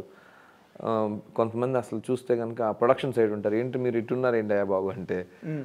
వర్కౌట్ కావాలి కదా సార్. కానీ వర్కౌట్ కాకపోయినా సినిమా ఇండస్ట్రీలో నేను ఆ సినిమా పనిచేస్తున్నానని చెప్పుకోవడంలో వాడికి ఒక తృప్తి ఉంటుంది అనుకుంటా. అక్కడ అదే మరి దాన్నే కదా పిచ్చివాళ్ళ స్వర్గం అంటారు. అందుకే పిచ్చివాళ్ళ స్వర్గమే కరెక్ట్. పిచ్చివాళ్ళ స్వర్గం సార్ ఇది. సో ఈ పిచ్చివాళ్ళ స్వర్గానికి మీరు ఇంకా ఉన్నతమైన స్థాయికి వెళ్ళి చాలా ఒక మంచి మొకటాయమైన దశని చేరుకుని ఇక్కడ టాలీవుడ్ టు బాలీవుడ్ కోలీవుడ్, శాండిల్వుడ్, ఇంకేదో వుడ్, ఆ వుడ్, ఈ వుడ్, సినిమా చేద్దాం సార్ అంతే. అదే అన్ని మనం ముక్కలు చేసుకుంటున్నాము యాక్చువల్గా. అంటే మీరు చిన్నప్పటి నుంచి మీరు చేసిన కృషి, మీరు పట్టిన పట్టుదల, మీరు చూపించిన అంకిత భావం దీని మీద. ఎందుకంటే ఎవరైనా ఇంజనీర్ బై క్వాలిఫికేషన్, ఒక 10 నిమిషాలు విసిగెత్తితే 16 వాళ్ళు మనం ఉద్యోగం చేసుకుని హ్యాపీగా ఉద్యోగం చేయలేదు సార్. అదే నిన్న సినిమాలో వాడు అంటాడు చూడండి, అదేంటి బేసిక్గా మన ట్రెడిషన్లో ఉన్నట్టు ఇంజనీరింగ్ చేయడం. ప్రతివాడు డాక్టర్, ఇంజనీర్. మనం చదివించే చదువు అల్టిమేట్ గోల్ వచ్చేసేసి ఒక ఇంజనీరింగ్, ఒక డాక్టర్ అవ్వడం అనేది తప్పు అవుతుంది సార్. ఒక 10 ఏళ్ళ కిందటో 15 ఏళ్ళ కిందటో క్రికెట్ ఆడితే కోపం పెద్దవాళ్ళకి. అవును. బట్ ఈరోజు క్రికెట్ ఆడకపోతే కోపం. అవును. ఐపీఎల్ ఒక మ్యాచ్ చాలు లైఫ్ సెటిల్ అయిపోతుంది. అవును. So plenty of opportunities, avenues మారుతున్నాయి, కొత్త ఎవెన్యూస్ వస్తున్నాయి. పేరెంట్స్ కూడా ఆ ఇన్సెక్యూరిటీ తగ్గుతుంది. అవును, అదే అన్నీ. ఎందుకంటే మా అబ్బాయి ఏమైపోతాడు, ఉద్యోగం వచ్చేస్తే ఇదే చదివిస్తేనే ఇలా అవుతాడు అన్నది. If is a VFX designer also, intermediate చదివి విఎఫ్ఎక్స్ నేర్చుకున్నా కూడా ఈ can lead a very good life. ఇప్పుడు ఈరోజు కొత్తగా బాలీవుడ్లో కొత్తగా ఒక ట్రెండ్ స్టార్ట్ అయిందండి, యాక్టింగ్ ట్రైనర్స్. అదొక ఇప్పుడు ఒకవేళ తన మీద తనకు డౌట్లు ఉన్నటువంటి హీరో, అంటే నేను రెగ్యులర్గా ఒకే ప్యాటర్న్లో చేస్తున్నాను అనే సందేహం ఉన్న ప్రతి హీరో ఒక ట్రైనర్ని పెట్టుకుంటున్నాడు. సో ఆయన రెగ్యులర్గా చేసి, ఇప్పుడు ఎస్వి కృష్ణారెడ్డి గారు అప్లై చేశారు. కృష్ణ గారిని ఒక సినిమాకి, సార్ ఇందులో మీ రెగ్యులర్ గెస్చర్ కానీ పోస్టర్ కానీ ఏది ఇవ్వకూడదండి అని ఫస్ట్ రూల్ పెట్టుకొని సినిమా చేసి సినిమా సూపర్ హిట్ కొట్టారు. Number one cinema. సో అందులో కృష్ణ గారు డైలాగ్ డెలివరీ తప్ప మిగతా ఏ పోస్టర్, ఏ చెయ్యి కానీ ఏది రానివ్వకుండా జాగ్రత్త పడ్డారు. కొత్తగా ఇలా హీరో తాను ప్రజెంట్ చేసుకోవడానికి, నేను ఇలా చేస్తుంటాను రెగ్యులర్గా దీనికి అంటే కానీ, సార్ ఇలా చేసి చూస్తే ఎలా ఉంటుందో ఒక అడ్వైస్ చేసేటటువంటి ఒక అడ్వైజర్స్. అదే అప్పుడు పూర్వం క్యారెక్టర్ ప్రకారంగా వాళ్ళే అడాప్ట్ చేసేవారు, రామరాజన్ గారిని, ఐశ్వర్య గారిని, వీళ్ళందరూ. ఇప్పుడు ఆ అడాప్టబిలిటీ, మీరు మీలా చేయకుండా ఇంకోలా చేసేది ఎలా అనే దానికి ఒక యాక్టింగ్ ట్రైనర్, ఒక కొత్త ప్రొఫెషన్ వచ్చింది. వాడు డైలీ వేజెస్లో వాడు బాగానే సంపాదిస్తున్నాడు. సో అంటే మీరు అన్నట్టుగా ఏదో సామి చెప్పినట్టు, శ్రీశ్రీ గారు చెప్పినట్టు, కాదేది కవితకు అనర్హం అని, ఇప్పుడు ఏ ప్రొఫెషన్ కూడా సంపాదన లేని ప్రొఫెషన్ కరెక్ట్. ఇప్పుడు అండ్ సినిమా ఇండస్ట్రీ ఇందాక అన్నట్టుగా చూడండి, ఎక్కడ పడితే అక్కడ విచ్చలవిడిగా మాట్లాడే డైరెక్టర్లు కూడా ఈ రోజున కార్పొరేట్కి సంతకాలు పెట్టి అమ్మో మాట్లాడకూడదండి, అట్లాగా రికార్డులు వెళ్తాయి ఇక్కడి నుంచి అక్కడికి. డబ్బు ఇన్వాల్వ్ అవుతున్నప్పుడు what I'm trying to refer is, ఇప్పుడు సినిమా ఇండస్ట్రీ పూర్వంలా కాదు, ఇది ఒక కార్పొరేట్ కల్చర్ వచ్చింది. బాగా చదువుకున్న ఆడపిల్లలు కానీ మగ పిల్లలు కానీ, there in many companies, many quarters cinema ఇండస్ట్రీలో కూడా. It is something very exposed industry అవడం వల్ల చెడ్డ మాట ఎక్కువ రావడానికి అవకాశం ఉంటుంది కానీ సార్, అంటే రాజకీయం ఒకటి, సినిమా రంగం ఒకటి, రెండు జనాల్లో ఎప్పుడు రోజు నాంతుండే ఇండస్ట్రీలో పాపులర్ రంగాలు కావడం వల్ల చెడ్డ పేరు ఉంటుంది కానీ, బట్ వెరీ సిన్సియర్ సార్. మీరు అంటారు ఎక్కడండి కుర్రాళ్ళు పొద్దున్న ఎక్కడ లేస్తారు sir, every assistant director is getting around 4 o'clock. వాళ్ళు 4:30 కల్లా గడ్డం చేసుకొని నీట్గా తను ప్రిపేర్ అయ్యి 5:30-7 గంటల కల్లా డిసిప్లిన్డ్గా ఉంటే కానీ, డిసిప్లిన్గా లేనని ఎవరు అంటారు? మా సినిమా వాళ్ళు ఎక్కడో 1 or 2 ఇన్స్టెన్సెస్ అన్ని చోట్ల ఆల్రెడీ ట్రాక్ తప్పిన వాళ్ళు. అదే అన్ని చోట్ల ఉంది, ప్రతి చోట ఉంది. నేను అంటుంది మోస్ట్ డిసిప్లిన్ పర్సన్ సార్. ఆ సండే లేదు, మండే లేదు, ఏం లేదు, సెలవులు 6 నెలలు షూటింగ్ అయింది అనుకోండి, ఒక్క సినిమా వాడు మాత్రమే sir he's ready to sacrifice any festival. ఒక్క సినిమా వాడు మాత్రమే. మిగతా వాళ్ళందరూ నాకు గవర్నమెంట్ ఎంప్లాయ్ అడుగుతాడు, ప్రైవేట్ ఎంప్లాయ్ అడుగుతాడు, పలానా సెలబ్రేట్ చేసుకోవాలని అంటాడు. మన వాళ్ళు ఏంటంటే ప్రతిరోజు అదే సెలబ్రేషన్, అదే రోజు ఒక కొత్త పెళ్లి చేయడానికి సెలబ్రేషన్ కాదు, ప్రతిరోజు చేసే పనే సెలబ్రేషన్. అదే నేను అంటుంది, అదే చెప్పబోతుంది. ప్రతిరోజు ఒక పెళ్లిలాగానే పొద్దున్నే ఈరోజు వెళ్ళిపోయి ఈ పెళ్లిలో నా పార్టిసిపేషన్ ఇది. కాకపోతే ఆ పెళ్లిలోని ఎవడికి వాడే పెళ్లి కొడుకు అక్కడ, అది వేరే విషయం సార్. మళ్ళీ అట్లా సెల్ఫ్గా ఎదకపోతే ఇండస్ట్రీ పడుతుంది కదా. కరెక్ట్.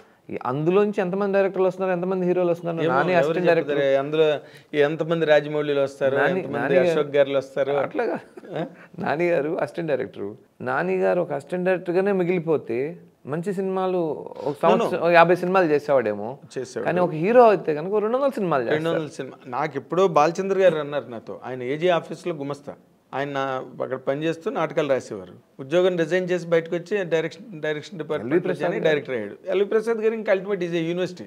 ఆయన ఎక్కడికో పారిపోయి అక్కడి నుంచి టికెట్ల దగ్గర నుంచి స్టూడియో ప్రసాద్ 70mm స్టూడియో జేబులో పెట్టుకుని మళ్ళీ వచ్చారు ఆయన వెనక్కి రావడమే.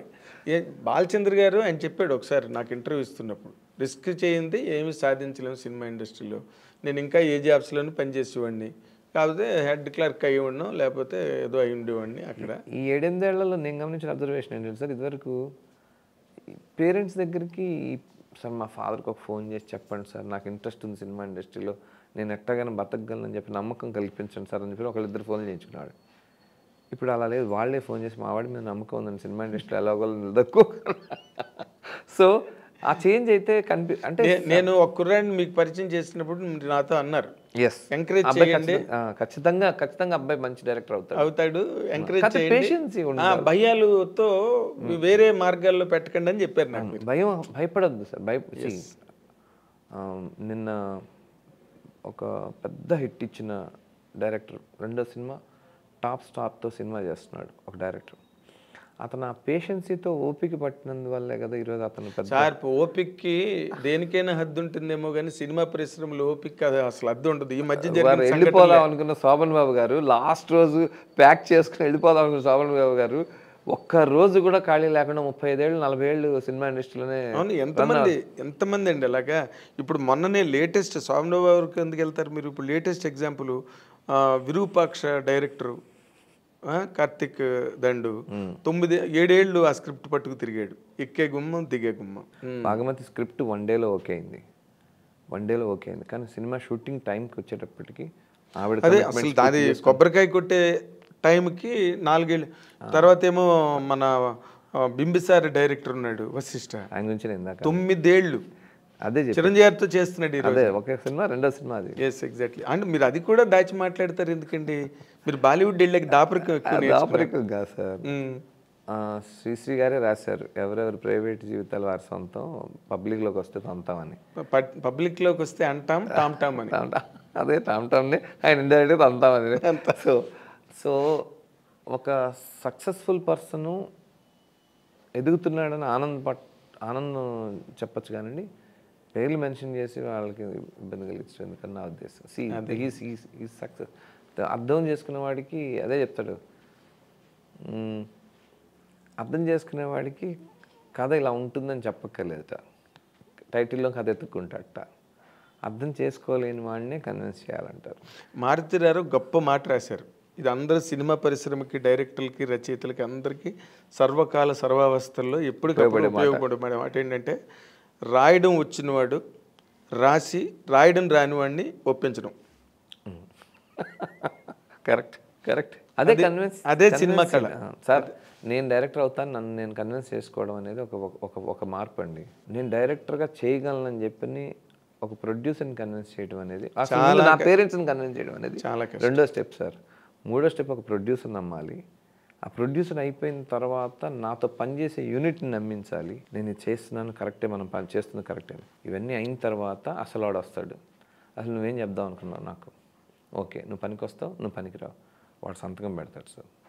ఇది ఒక పొలిటీషియన్కైనా ఇదే సంగతి, ఒక హీరోకైనా ఇదే సంగతి, ఒక డైరెక్టర్కైనా ఇదే సంగతి. ప్రపంచం సమాజం మనల్ని ఒప్పుకున్నంత కాలమే మనం సక్సెస్ పర్సంటేజ్ అనేది వ్యారీ అవుతుంది, కానీ బట్ ఒక సక్సెస్ఫుల్ పర్సన్ అనేది సమాజం ఒప్పుకుంటేనే వాడు సక్సెస్ అవుతాడు సార్. అమ్మా నాన్న ఒప్పుకుంటే, అమ్మా నాన్న అక్క చెల్లి తమ్ముడు ఒప్పుకుని ఉపయోగం లేదు, అలా సమాజం ఒప్పుకోవాలి. అలా అందుకని నేనేమంటానంటే, సొసైటీని మనం ఎంత ప్రేమిస్తాం. నచ్చిందా మీకు ఆ మాట మారుతిరావు రాసింది? అద్భుతంగా. రాయడం వచ్చిన వాడు రాసి రాయడం రాని వాడిని ఒప్పించాలి, అదే వాడితే. మరి ఏళ్ళు పట్టవా? ఇప్పుడు విరూపాక్ష సినిమా అంత గొప్పగా తీసి 100 crores క్లబ్లోకి వెళ్ళిన సినిమాని 7 ఏళ్ళు అసలు నువ్వు ఎలా తీస్తావు, ఇదేం కదా ఇప్పుడు ఆ 7 ఏళ్ళు కూర్చొని అతను 10 కోట్లతో సినిమా తీసిన ఉపయోగం లేదు కదా, 100 కోట్లతో ఒకేసారి చేశాడు కదా. మంచి ఆలోచన చేస్తే 100 కోట్లు. మొన్న ఇంకో కుర్రాడు ఒక ప్రొడ్యూసర్ దగ్గరికి వెళ్ళి కథ చెప్పడానికి వెళ్ళి, ఒక ఊళ్ళో దెయ్యాలు ఉంటాయి సార్ అని ఓపెన్ చేసాడంట కథ. ఎందుకు ఉంటాయని అడిగాడంట. ఈ కథ నేను చెప్పలేను సార్ మీ కథ అని చెప్పి వెళ్ళిపోయాడంట. ఇలాంటి క్వశ్చన్ నేను చాలా ఫేస్ చేశాను సార్. కదా ఎందుకు ఇలా చేయాలి అంటే సినిమా ఎందుకు చేయాలి అన్నా నేను. మరే సినిమాని ఎందుకు చేయాలి? ఇప్పుడు ఊర్లో దయ్యాలు ఉన్నాయంటే ఎందుకున్నాయో చెప్తాడు కదా, అదే కదా కదా. అనగనగా ఒక రాజు, ఆ రాజుకి 7 కొడుకులు ఉన్నారంటే ఎందుకున్నారు కొడుకులు, ఎందుకున్నారు కూతురు ఎందుకున్నారంటే అయిపోయింది, ఆగిపోయింది అక్కడ కదా. రైట్. అట్లాగా నేను అదే మళ్ళీ అదే పాయింట్కి వస్తాను. ఒక అమ్మాయి అండి పెళ్ళికి ముందే ప్రెగ్నెంట్ కావాలని కోరుతుందండి అంటే ఓకే ఓకే వద్దు అంటే మంచి సినిమా చూడలేను సార్. ఇప్పుడు దీనికి అదే జరుగుతున్నా. ఇప్పుడు మన పిల్ల జమీందార్ నేను 20 minutesలో కథ ఓకే చేశాను. మీకు చెప్తాను అంటే ఒక మంచి కథకి అవతల రిసీవ్ చేసుకునే ఎండ్ కూడా గొప్పగా ఉంటే బలంగా ఉండాలి. ఈ 20 minutes మేము ఇద్దరం డిస్కస్ చేసాం. ఎస్ ప్రొడ్యూసర్ మీ దగ్గర ఉన్నారా, నేను ఇవ్వాలా, నాని గారు అడిగిన ఒకే ఒక క్వశ్చన్. 15 నిమిషాలు నరేషన్ పూర్తాను. అశోక్ అద్దరిపోద్ది సినిమా అంటే అవతల వ్యక్తి మనకి ఇచ్చేటటువంటి మారల్ సపోర్ట్, ఒక నమ్మకం, ఎంకరేజ్మెంట్. ఈరోజు మహేష్ రాశాడు అంటే అవును. నాని లాంటి వాళ్ళు అందరూ సినిమా ఇండస్ట్రీలో ఉంటారా? నాని డైరెక్షన్ డిపార్ట్మెంట్ మంచి సెన్సిబిలిటీస్ ఉన్నవాడు నాని. అందరూ ఉండరు కదా సార్. అదే మళ్ళీ పాయింట్. లేకపోతే ఇప్పుడు దెయ్యాలు ఎందుకున్నాయి అన్నవాడు, లేకపోతే చేసేవాళ్ళు కాదు సార్, అవి సినిమాలు చేసేవాళ్ళు కాదు. అదే ఇప్పుడు సెన్సిబుల్గా అందరు ఉన్నారంటే ఒక పాయింట్లో ఎక్కడో చిన్న డైవర్షన్స్ ఉంటాయి. హీరోలు అందరు చేసినంతసేపు సినిమా ఇది మంచి సినిమానే కదా కమిట్మెంట్తో చేస్తారు. సక్సెస్ ఫెయిల్యూర్ అనేది కానీ అదే చెప్తారు కన్వే చేయగలిగాం. మేము ఒక పెద్ద పాయింట్ డిస్కస్ చేసాం. మన ఇద్దరు ఈ సంభాషణ వాళ్ళిద్దరికి కూడా నచ్చాలి. ఏమైనా నచ్చిందా? నచ్చకపోతే లేచి వెళ్ళిపోతారు. ఎగ్జాంపుల్ సో మన పర్సనల్గా మాట్లాడుకున్నట్టుగా. సో నేను అనేది ఏంటంటే ఒక డైరెక్టర్ ఒక హీరో ఒక మాట్లాడుకున్న ఒక విషయాన్ని అంతే గొప్పగా వాళ్ళకి ఇవ్వగలిగితే దాని గురించి జనం కూడా డిస్కస్ చేస్తారు, 100 కోట్లు ఇస్తారు. నా విలువైన సమయానికి నువ్వు విలువైన కంటెంట్ ఇవ్వకపోతే నేను ఇసిరి కొడతా. అదే అంతే కదా. పాయింట్ వరకు ఏంటంటే నేను ఒక 2 గంటలు మర్చిపోదామని వస్తే నువ్వు మళ్ళీ నన్ను మా ఇల్లు గుర్తు చేసి నేను అందుకే కరోనా వైరస్ మీద సినిమా తీస్తానని చెప్పి ఎవరో కథ తీసుకుని వచ్చారు అక్కడ హిందీలో.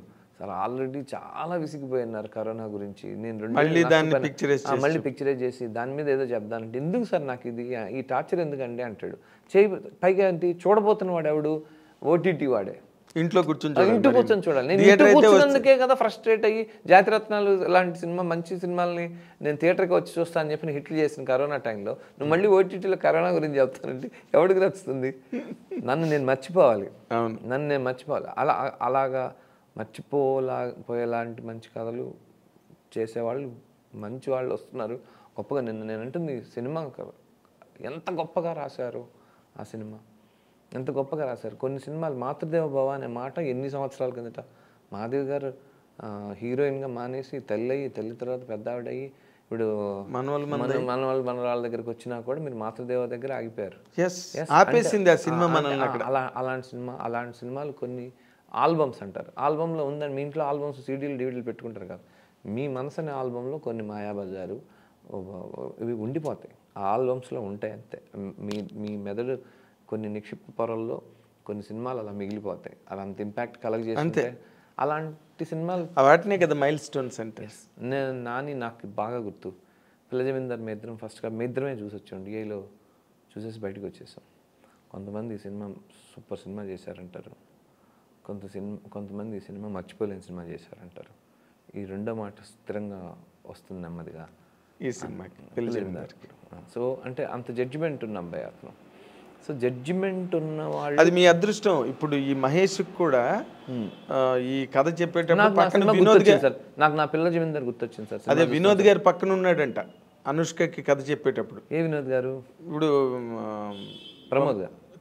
ప్రమోద్ గారు సారీ ఆయన ఉన్నాడు. ప్రమోద్ గారే కథ విన్నారు. ఆయన కనెక్ట్ అయ్యాడంట ముందు అనుష్క కన్నా. అనుష్కకి బాగుంటుంది అని చెప్పి ఆయన కనెక్ట్ తీసుకెళ్లారు. That's what it. అది నేను మహేష్ అలా చెప్పలేదు నాకు. ఇద్దరు కూర్చున్నారు కథ చెప్పేటప్పుడు. ఒక 5 నిమిషాల తర్వాత ప్రమోద్ గారు రెస్పాండ్ అవ్వడం, రియాక్ట్ అవ్వడం, స్పందించడం మొదలైంది.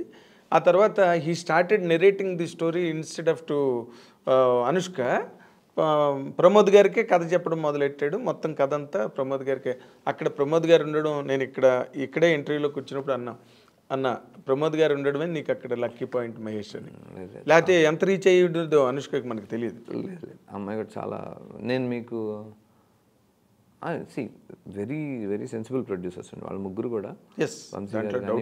వాళ్ళు చేసిన సినిమాలు చూడండి కావాలంటే వాళ్ళు కమిట్ అయితే కనుక అందులో వాళ్ళు నిజాయితీగా ఉంటారు ఫస్ట్. అవును అవును, అది వాళ్ళకున్న పెద్ద ప్లస్ పాయింట్. అదే ఇప్పుడు మైత్రి మూవీ మేకర్స్ కానీ లేకపోతే ఇప్పుడు యువి క్రియేషన్స్ కానీ డబ్బుని వాళ్ళు అసలు అంటే సార్ గాల్లో ఎందుకండి మీరు వాళ్ళ వరకు ఎందుకు వెళ్తారు సార్? ఇప్పుడు అందరూ ఇందులో అట్లీస్ట్ ఒక నవీన్ పోల్శెట్టి, అనుష్క లాంటి ఒక గార్జియస్ సూపర్ స్టార్ ఉన్నారు ఈ సినిమాలో. ప్రమోద్ గారు వాళ్ళు ముందుకు వచ్చారు. మొన్న మైక్ మూవీస్ అని ఉన్నారు, అప్పిరెడ్డి గారు వాళ్ళు. They are also from US, NRIs వాళ్ళు కూడా. వాళ్ళు ఇంతకు ముందేమో స్లమ్ డాగ్ హస్బెండ్ అని బ్రహ్మాజీ కొడుకుతో చేశారు. నెక్స్ట్ మిస్టర్ ప్రెగ్నెంట్ అని సాహిల్తో చేశారు. అంటే ఏమొస్తుంది, ఎంత వస్తుంది, ఎలా వస్తుంది కూడా ఏ క్యాలిక్యులేషన్ లేకుండా. కరెక్ట్.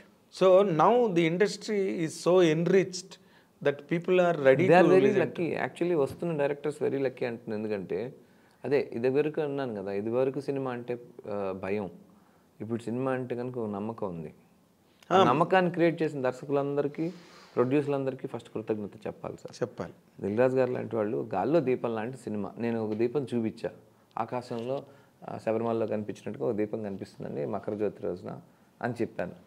దాన్ని అతను ఎస్ ఇది ఇలా చూపించగలిగితే ఖచ్చితంగా ఇప్పుడు వీడు చెప్పిన విధంగా చూపించగలిగితే మరి డబ్బులు ఖర్చు పెట్టి అక్కడ దాకా రీచ్ అవ్వడానికి ఇక్కడి నుంచి అక్కడ చల్లుకుంటూ పోతే కానీ అక్కడ దాకా వెళ్ళాలి. అంత డబ్బు ఖర్చు పెట్టడానికి ఉన్నటువంటి నా ప్రొడ్యూసర్లు నన్ను హిందీ ఇండస్ట్రీ కంటే తెలుగు ఇండస్ట్రీ గొప్పగా ఉంటుంది. హిందీ ఇండస్ట్రీ రీమేక్స్ని బేస్ చేసుకొని కొన్ని చేస్తుంటే ఈ సంవత్సరం ఒక 8 మూవీస్ నాన్ స్టాప్గా హిట్స్ కొట్టారు.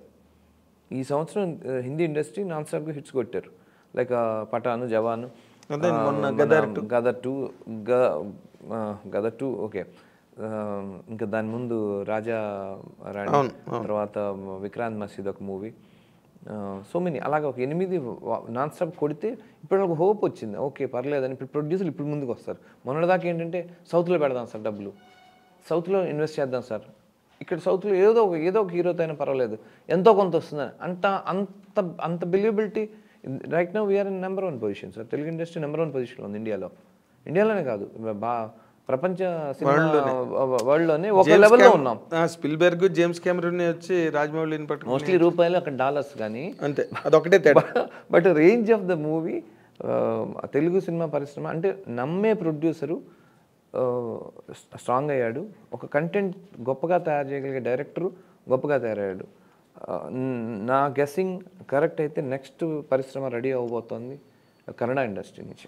They are giving unstoppable extraordinary scripts ఇస్తున్నారు. ప్రశాంత్ నీళ్ళు వాళ్ళు వచ్చిన తర్వాత డైమండ్స్ మారింది. You are right. But at the same time Kantara ఒకసారి ఒక సినిమా ఒకే సంవత్సరంలో 2 సినిమాలు 1400 కోట్లు చేసే సినిమాలు ఇచ్చారు. మార్కెట్ని మూవ్ చేసే 1400 కోట్ల రూపాయలు మూవ్ చేశారు. అవునండి. ఒక KGF 2 అండ్ కాంతారా. KGF 1 బాగుంది, KGF 2 బాగుండాలని లేదు, బాగుండేటట్టు చేస్తేనే కదా 2000 డబ్బు వచ్చింది. అది నేను అంటాను. నెక్స్ట్ ప్రామిసింగ్ ఇండస్ట్రీ కింద నాకు కన్నడ కనిపిస్తుంది. ఎందుకంటే ఆ మార్క్ కథలు కానివ్వండి, కొత్త థాట్. మీకు కన్నడ వచ్చి కాబట్టి ప్రాబ్లం లేదు. నాకని కాదు సార్. ఇక్కడ ఈ సినిమా బతుకున్నంత కాలం ఏదో ఒక పని వస్తుంది సార్. పని తెలుసు, క్రాఫ్ట్ తెలిసిన వాళ్ళకి ఏదో ఒక పని. సార్ మీకు 4-5 తెలుసు, డాన్స్ తెలుసు, ఎడిటింగ్ తెలుసు, కెమెరా తెలుసు, యాక్టింగ్ తెలుసు, డైరెక్టర్లకు కూడా ఏదో ఒక వర్క్ గ్యారంటీగా, దాంట్లో డౌట్ ఏం లేదు. ఇన్ని విశ్వలయాలను చిరునవ్వులతో సాధించుకుని బయటకు వచ్చి బాలీవుడ్ వరకే అదే అన్న శ్రీశ్రీ గారు చెప్పినట్టు ప్రపంచం ఒక పద్మవ్యూహం, కవిత్వం ఒక తీరని దాహం అని. సినిమా అన్నది ఒక దాహం. ఆ దాహం మీకు ఎప్పుడు తీరకూడదని ఎప్పటికప్పుడు ఆ OSSలు వెనకాతల మీరు పరిగెడుతుండాలని. ఆ OSS మాకైనా కూడా పర్వాలేదు, ఆ OSSలే మీ పాలిట బ్రహ్మాండమైన అమృత సరోవరాలు కావాలని కోరుకుంటూ, ప్రేక్షకుల పాలిట కూడా కావాలని కోరుకుంటూ, iDream ఇంకా many more land marks and mile stones. Very soon నా సినిమా ప్రమోషన్స్ కోసం మళ్ళీ ఒకసారి వస్తాను తప్పకుండా. Most welcome any time. iDream is cinema industries platform. Cinema not only cinema sir, very common men's ఇష్టపడుతున్నటువంటి ఇది. ఇంత సబ్స్క్రిప్షన్ కానివ్వండి, ఇంత ఫాలోయింగ్ కానివ్వండి, వైడర్ రేంజ్లో వెళ్తుందంటే because of the strength of the content. చాలా గొప్పగా నేను I believe in the parallel world. I told you, digital world ఈరోజు ప్రపంచాన్ని ఏలబోతోంది. వెళ్తోంది, ఇంకా వెళ్తుందని మీరు అది చెప్పేది. నేను because the whole world came in to just నేను 20,000 కోట్లకి 1,800 కోట్ల నుంచి 20,000 కోట్లకి ఎదగటానికి జియో లాంటి అతిపెద్ద కార్పొరేట్ కంపెనీలు సినిమా ఇండస్ట్రీ వైపు దృష్టి సాధించి, ఒకప్పుడు ఇదే 10 ఏళ్ల క్రిందట అంబానీ గారు అంటే ఇది సినిమా ఇండస్ట్రీ ఎంత ఏముంది దాంట్లో మనం ఇన్వెస్ట్ చేయడానికి, స్టాక్ మార్కెటా అని అనుకున్న వాళ్ళే ఈ రోజున అతిపెద్ద రేంజ్లో కొనటానికి కారణాలు, షేర్స్ కొనడానికి కారణాలు వాట్ వీ హ్యావ్ క్రియేటెడ్. నమ్మకం అనేది డిజిటల్ వరల్డ్ నుంచే స్టార్ట్ అయింది sir. Exactly. So all the very best Ashok garu. So much. Thank you. God bless you with greater success in all coming all the times. ఇది ఈ పిల్ల జమీందారు అశోక్ గారు, భాగమతి అశోక్ గారు, రేపు భారతి భగవతి అశోక్ గారు, రేపు అమితాబ్ బచ్చన్ అశోక్ గారు, అన్ని అశోక్లు ఆయనే కాబోతున్న ఈ అశోక్ గారికి మన iDream తరఫున అభినందనలు తెలియజేసి ఆయనకి విజయావకాశాలు నిండుగా మెండుగా కలగాలి రాబోయే రోజుల్లోనని చెప్పి ఆశిద్దాం. Thank you very much for watching. Thank you so much.